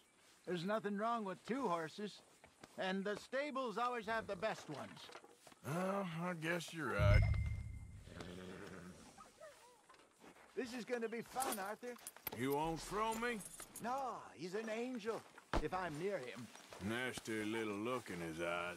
Oh, don't be rude about this magnificent creature. Guess what I'm trying to ask is, how do I present myself confidently even with this emotional baggage? Ask yourself, what would confidence look like? And then ask yourself what the behaviors are associated with that and choose those behaviors. The thing is, like, confidence is not directly tied to baggage or like past or anything like that. Like, confidence is like, what would confidence look like? You first have to define what that looks like. What would a confident person appear to do or say in these moments, and then start practicing those things?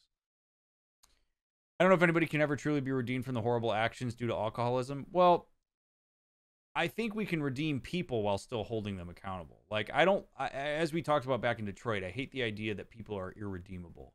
It's okay if people want to have boundaries with a person or not associate with a person because of what they did. I'm not suggesting that people have to invite a person back into their life after they've been hurt by them. But I don't like the idea that we write people off as irredeemable, because if we do that, it starts a really slippery slope of, like, you know, at what point do we stop trying to help it? You know, that gets really gross for me. So I think I understand what you're saying, T-Sipper. I'm not disagreeing with you. It's just I don't like to look at people as irredeemable. I think it's unfair to everybody to do that. Okay, see if you can get your leg over that brute. I would say if you know for sure, Shelbs, that you're going to work on alcoholism, you should definitely start with like a CADC or somebody who specializes in alcohol addiction. And maybe if you know that's the central part of what you're trying to talk through. Yeah, that's probably a good idea. We're heading out. Might be gone a couple of days. They got a good range of horse tack at the Valentine stables. Some beautiful saddles. I used to have a real nice one. Yeah, what happened to that? Got stolen outside that saloon in Deer Creek. Ah, I remember now. Just about. That turned into a long day. Yes. Remember? Mac went crazy, threatened to kill the whole town. And Davy was passed out so cold we left him there, came back in the next day, and he woke up, started right back drinking again. I'll miss those boys. Jenny, too. She had some spot, that girl. It must be pretty hard on Lenny. You could tell he was sweet on her. Well, Lenny and Jenny could never have worked. That's like Arthur and Martha, or Bill and Phil. Yeah, maybe you're right. Does feel a bit like our luck died with them, too. Nonsense. We'll be all right. Just need some money to get back on our feet. I hope so. You find a way to offload those Cornwall bonds yet? Not yet. They're still very hot. Need to be done right. I have a couple of leads I'm looking into. I can respect that. Also, to those of you going to bed, good night. Better of you there, Arthur. He's all right. Yeah, okay, boy. There, boy. Stables are just up ahead. Welcome. All right. Go sell that big brute. Buy yourself a horse. Okay. I'm going off to the general store. Get a few things to lure that bear out with. Meet you back here in a bit. Sweet.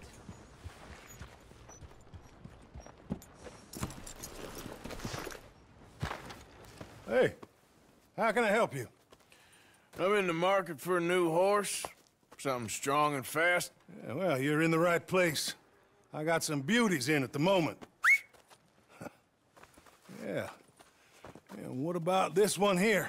Yeah, you looking to sell? I ain't sure yet.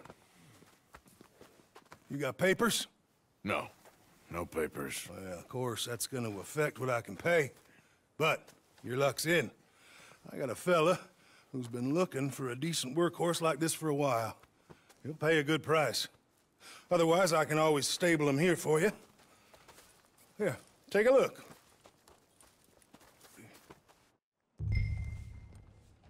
Sell or stable the horse. What's he sell for? 65 bucks? Yeah, I like my other horse.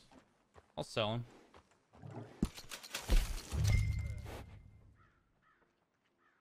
American Standard Bred, Dutch Warm Blood. Dude, this racehorse standard. Dude, this thing is awesome. I need $9 to be able to buy the American Standard. Ooh, baby. I don't want to buy. Do I have to buy a new horse? Looks like I have to. Oh, got a name.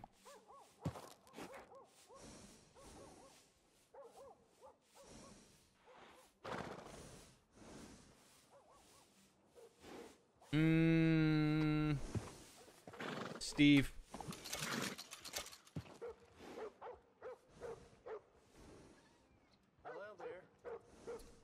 You know what? I would like to change my perspective on that. Wait. One more question. Me and this girl I have past very complicated, but how do you suggest we move on from the past and try for a better future? Frank, I can't answer that for you. I don't know anything about your relationship to be able to give you a good idea on that one, friend. I wish I could, but like I would need to know you and that other person and the relationship and all of the stuff that you're talking about in order to be able to help you with that. The best thing I can tell you is communicate openly and directly with each other as best you can. Focus on what you can control, and if there are boundaries there that get set, listen to those boundaries. If she sets boundaries with you, you got to follow them. But communication, so that's where it all starts. How could things ever get better if everybody holds on to their grudges? No, I would agree. I mean, I think it's okay to hold people accountable in the long term, but also we need to allow people to grow and evolve.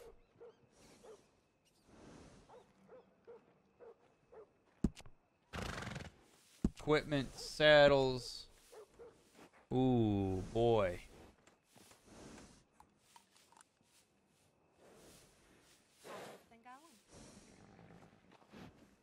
I kind of like this one.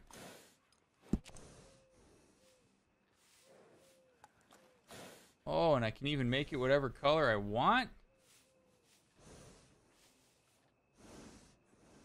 $42 for the normal one. Improved. Look at that. No, I don't even know that this is... I don't even know if this is the horse that I want. But I guess I have to... Do I have to buy this?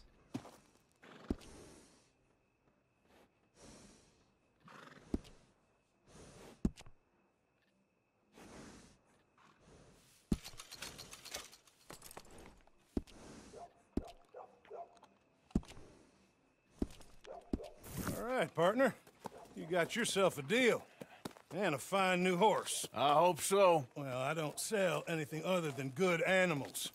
You have my word on that. All right, let's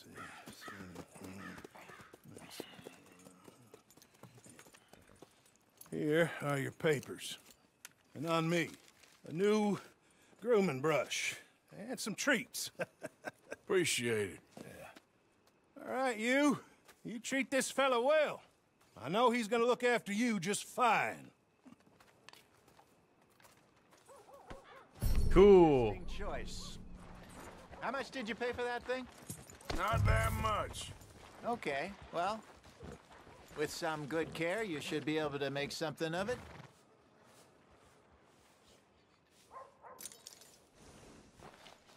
Steve the horse. Let's get going. We got quite a ride ahead of us. Lead the way. So, what's this lake we're heading for? It's called O'Creagh's Run, up in the mountains east of Cumberland Falls. I just hope I can remember how to get there. Back into the mountains? I sure didn't figure on that. But this time, we're doing the chasing. So how are things with you and John? Fine. Ain't it about time you let it go now? It was a year, Hosea. He ditched us for a goddamn year. I've spoken to him many times. He knows he did wrong. That's triangulation right there, chat. What Hosea is doing right there is self-triangulating. He is pushing himself into our business. What goes on between me and John is between me and John. If you are affected by it in a certain way and it affects my relationship to you, Hosea, then let's talk about that. But I don't need you butting into how I handle my business with John Marston. This is a great example of what not to do, friends. Hosea has no right to do this. He can certainly do it, but it doesn't look well on him. Self-triangulation is no bueno. Let me deal with what's going on with John. It's okay to ask how I'm doing with it, but don't tell me what to do. Tell me how it affects you. If it makes it awkward for you to engage with me because of what's going on, then let's figure that out. Let's problem solve that. But don't be telling me what to do with John. Avoid this. Don't get yourself stuck in other people's business like this, chat. I didn't ask for it. And even if I did, that's kind of a problem. And then, again, just this triangulation's no good. I don't like that. He just wants to put it behind him. I'm sure he does. Running off on that kid is one thing, but there's code. He knows that. He ain't Trelawney. Dutch and you pretty much raised him. I know, but it's done. Yo, what are you doing? Nobody else would have been welcomed back that easy after that long, and you know it. Maybe, but please don't you put that to the test. I never would. Here we go.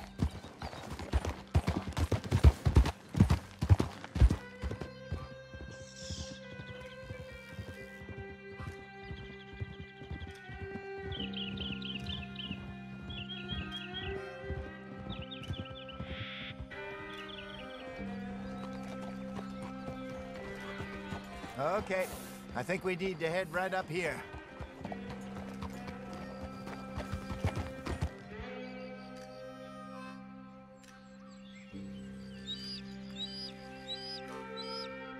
Yes, I remember this place. Moonstone Pond. We're going the right way.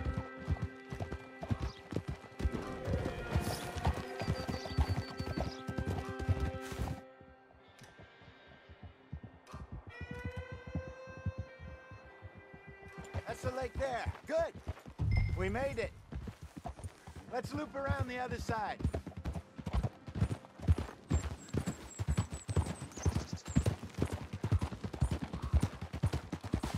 I should really be heading back over to Great Plains, see about Sean. It's bounty hunters who've got him? So Trelawney says. Javier and Charles have gone with him to scope it out. Pretty dangerous going anywhere near Blackwater. Right, but if he's alive, we gotta try. Of course. Look there. Rabbits. Maybe we should catch one to cook. Sure. Try and shoot one. You don't want to use anything too powerful on a small animal like that. Just ruin the meat. Best thing's a bow or a .22 caliber varmint rifle. I have hunted rabbits before, you know. Yes, and obliterated them with a shotgun, if I remember right. Hunt a rabbit. Okay. Luckily, I got my trusty bow.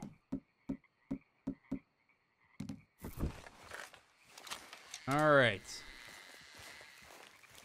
Yeah, so Hosea, I mean, I'm not ready to make this call yet, but Hosea's self-triangulation there tells me that maybe he sees himself as the peacekeeper of the group. And that it's his responsibility to make sure that all runs smoothly, keep people accountable. We saw that a little bit in one of the interactions he had with Dutch, especially when we were thinking about robbing the train and stuff. So I'm just excited to kind of get to know some of these characters. We don't have a ton of context yet at this point, so. Oh shit. Hello, sir. You just passing through? Get the hell away from me.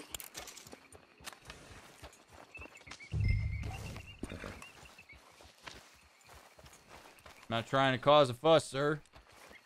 Okay there? That's a fine horse you got there. All right. Be well now. No damn time for you. Best quit. Yo. Dude, I'm going the same direction you are. I ain't following you. You ain't that important. Good job. All right. It's getting late. Reckon we should camp here. Sure. Well, then you get us set up.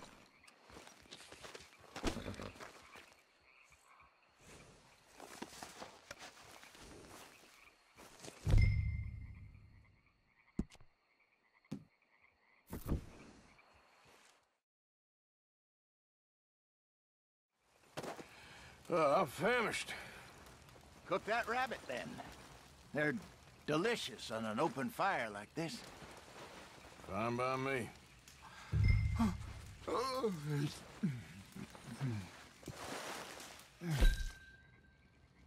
Playing game.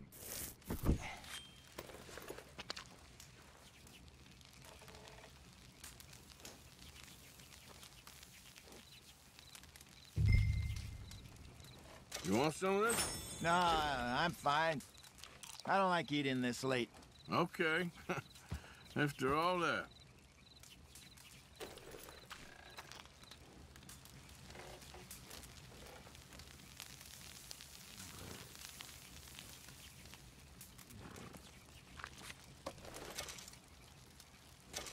Oh, nice. Cook multiples? That's good.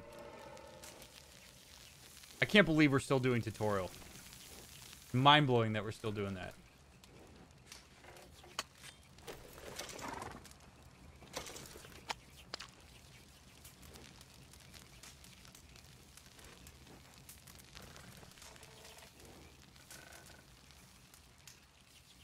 Okay. My God, how much do I have?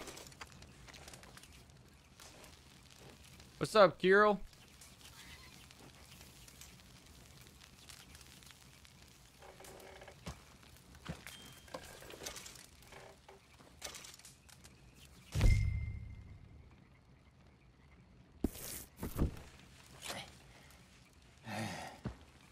All right. Well, we better get some rest.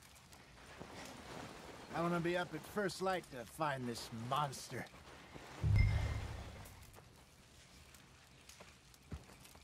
He better be worth all this drama.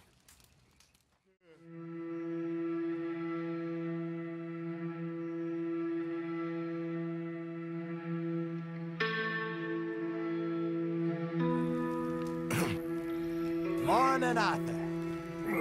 You ready? Well, give me a minute. Coffee? Sure. There you go. So, what's your plan? Well, we'll see if we can track him, but we might need to lay bait to draw him out. Bears like fish, obviously, but they also have a sweet tooth.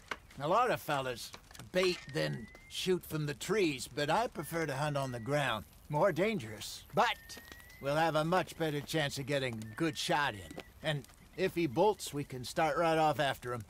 Can you mix up this bait for me while I finish packing this up? Fish, berries. Tie it up in that rag when you're done. I hope you know what you're talking about. I grew up in the mountains, Arthur. I was virtually weaned on bear meat. Sweet.